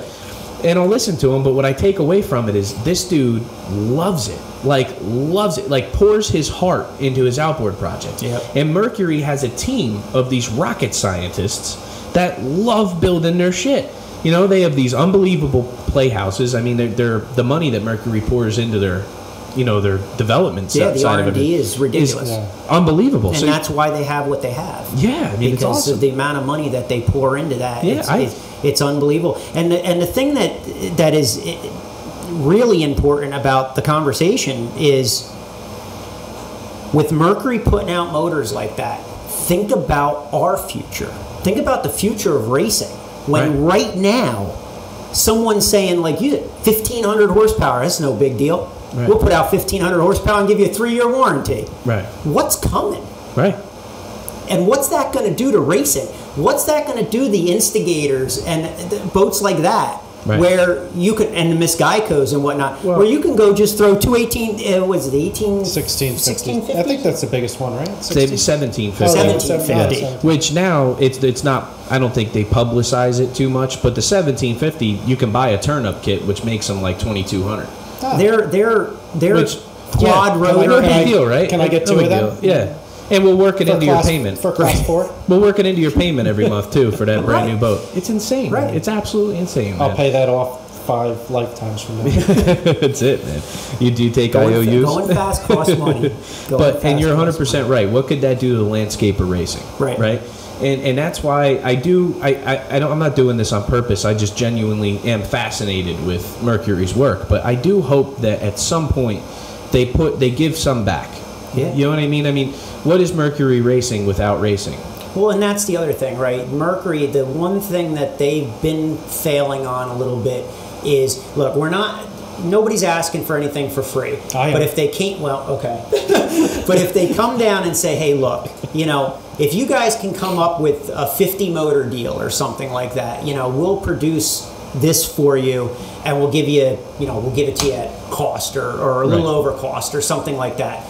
Well, if you ask them, they're losing money every time they sell a motor. Well, that's true too. But I mean, you ever go into a new boat dealer and try to buy even a car? I mean, you know, they're paying you to take the vehicle out of there. Yep. But that Mercury, I think, kind of needs to do something there. Yeah. You know. Well, but none of those big sponsorships are around anymore. No. You know, the back in the days of the 90s and the 80s, where people were pulling big sponsors. I mean, I remember when Artie first started, one of his sponsors was Kendall Motor Oil. Try to get a sponsor like that today for like a B class or a class 4 boat. It's not happening. Yeah, you can't even ask. I mean, they won't even hear you out. Right. It's crazy. But with Mercury, I have been enjoying seeing their slow entrance back to the sport here. And maybe it's just me. I mean, coming from an OPA background where Mercury was primarily one of Carbonell's sponsors and SBI. To see, like, I saw the Mercury truck for the first time in like 10 years last year, which to me was like a cool thing when I was young. When you pulled in the pits and the Mercury truck was sitting there, and you know, you broke your drive, you went over to the Mercury truck, they rolled one out for you, all nice and brand new. It was awesome. You know, it really was cool, and the fans got to see a lot of cool stuff. They'd have a motor out there running or something, and you know, it was neat. So it's nice to see like them slowly coming back. They're handling the tech inspection for Class 1. Oh, that's good. So, yeah, they help out with that, which is really good. I mean, listen, anything we can get right now is fantastic. Absolutely. So it's been great having them at least involved. I mean, just having them around has been awesome. You know, I hope they do take a bigger bite. We could really, really use it, you know. Right, But it is what it is, man. But Anyway, guys, that's a couple hours. Good deal. You want to wrap up? Good deal, yeah. You got any quick sponsors you want? Yeah, I mean, we got so KD Aviation did some paint work on the boat. We're extremely grateful for that because otherwise we would have had to do it. Of course, Cutting Edge Aviation, which is my company, I can't tell you how much money I've dumped in it. And real quick, I just say, Prop Talk Magazine, great magazine off the Chesapeake Bay Boating. Great people. They're in the July issue here for 2020. They did a 2-page thing on both boats, an article with some of the background story like we went through, and then what we've done to the boats and stuff like that. Great bunch of people. So they are, and they cover a lot of racing for us as well. So if you don't have any sentimental attachment to that, you're more than welcome to put it on my sponsor prop here. Okay. They're great people. Everybody should give them a shout. Yeah, they're great. That's about it. Covered everybody. I mean, you got A1 Expert Flooring. They do all kinds of hardwood flooring installations, refinishing. Wouldn't be finishing without shouting out to Joe Polio with Zap Fitness. I know that a lot of gyms are closed right now, and a lot of them are struggling to get through this. But Joe's been great, a great friend, and he actually. When we thought we weren't going to be able to race because of COVID and Lifeline, and I don't know if I mentioned Lifeline, but big shout out to Lifeline as well for helping us out with that. But we didn't think we were going to be able to get vests. Right. And Joe actually was like, I got a couple of vests, you can have them. Right. And he gave them to us. Awesome. So big shout out to Yeah, him they're too. great people. They sponsor the organization as well. Anybody who needs life jackets, call Lifeline, man. Right. They're the best. Yeah. So, But, all right, man. That it? Yeah. That's everything? Yeah, Cool, man. thanks for having us, Yeah, man. thank Been you guys great. so much for coming in. I appreciate it. I appreciate it. Thanks. Awesome.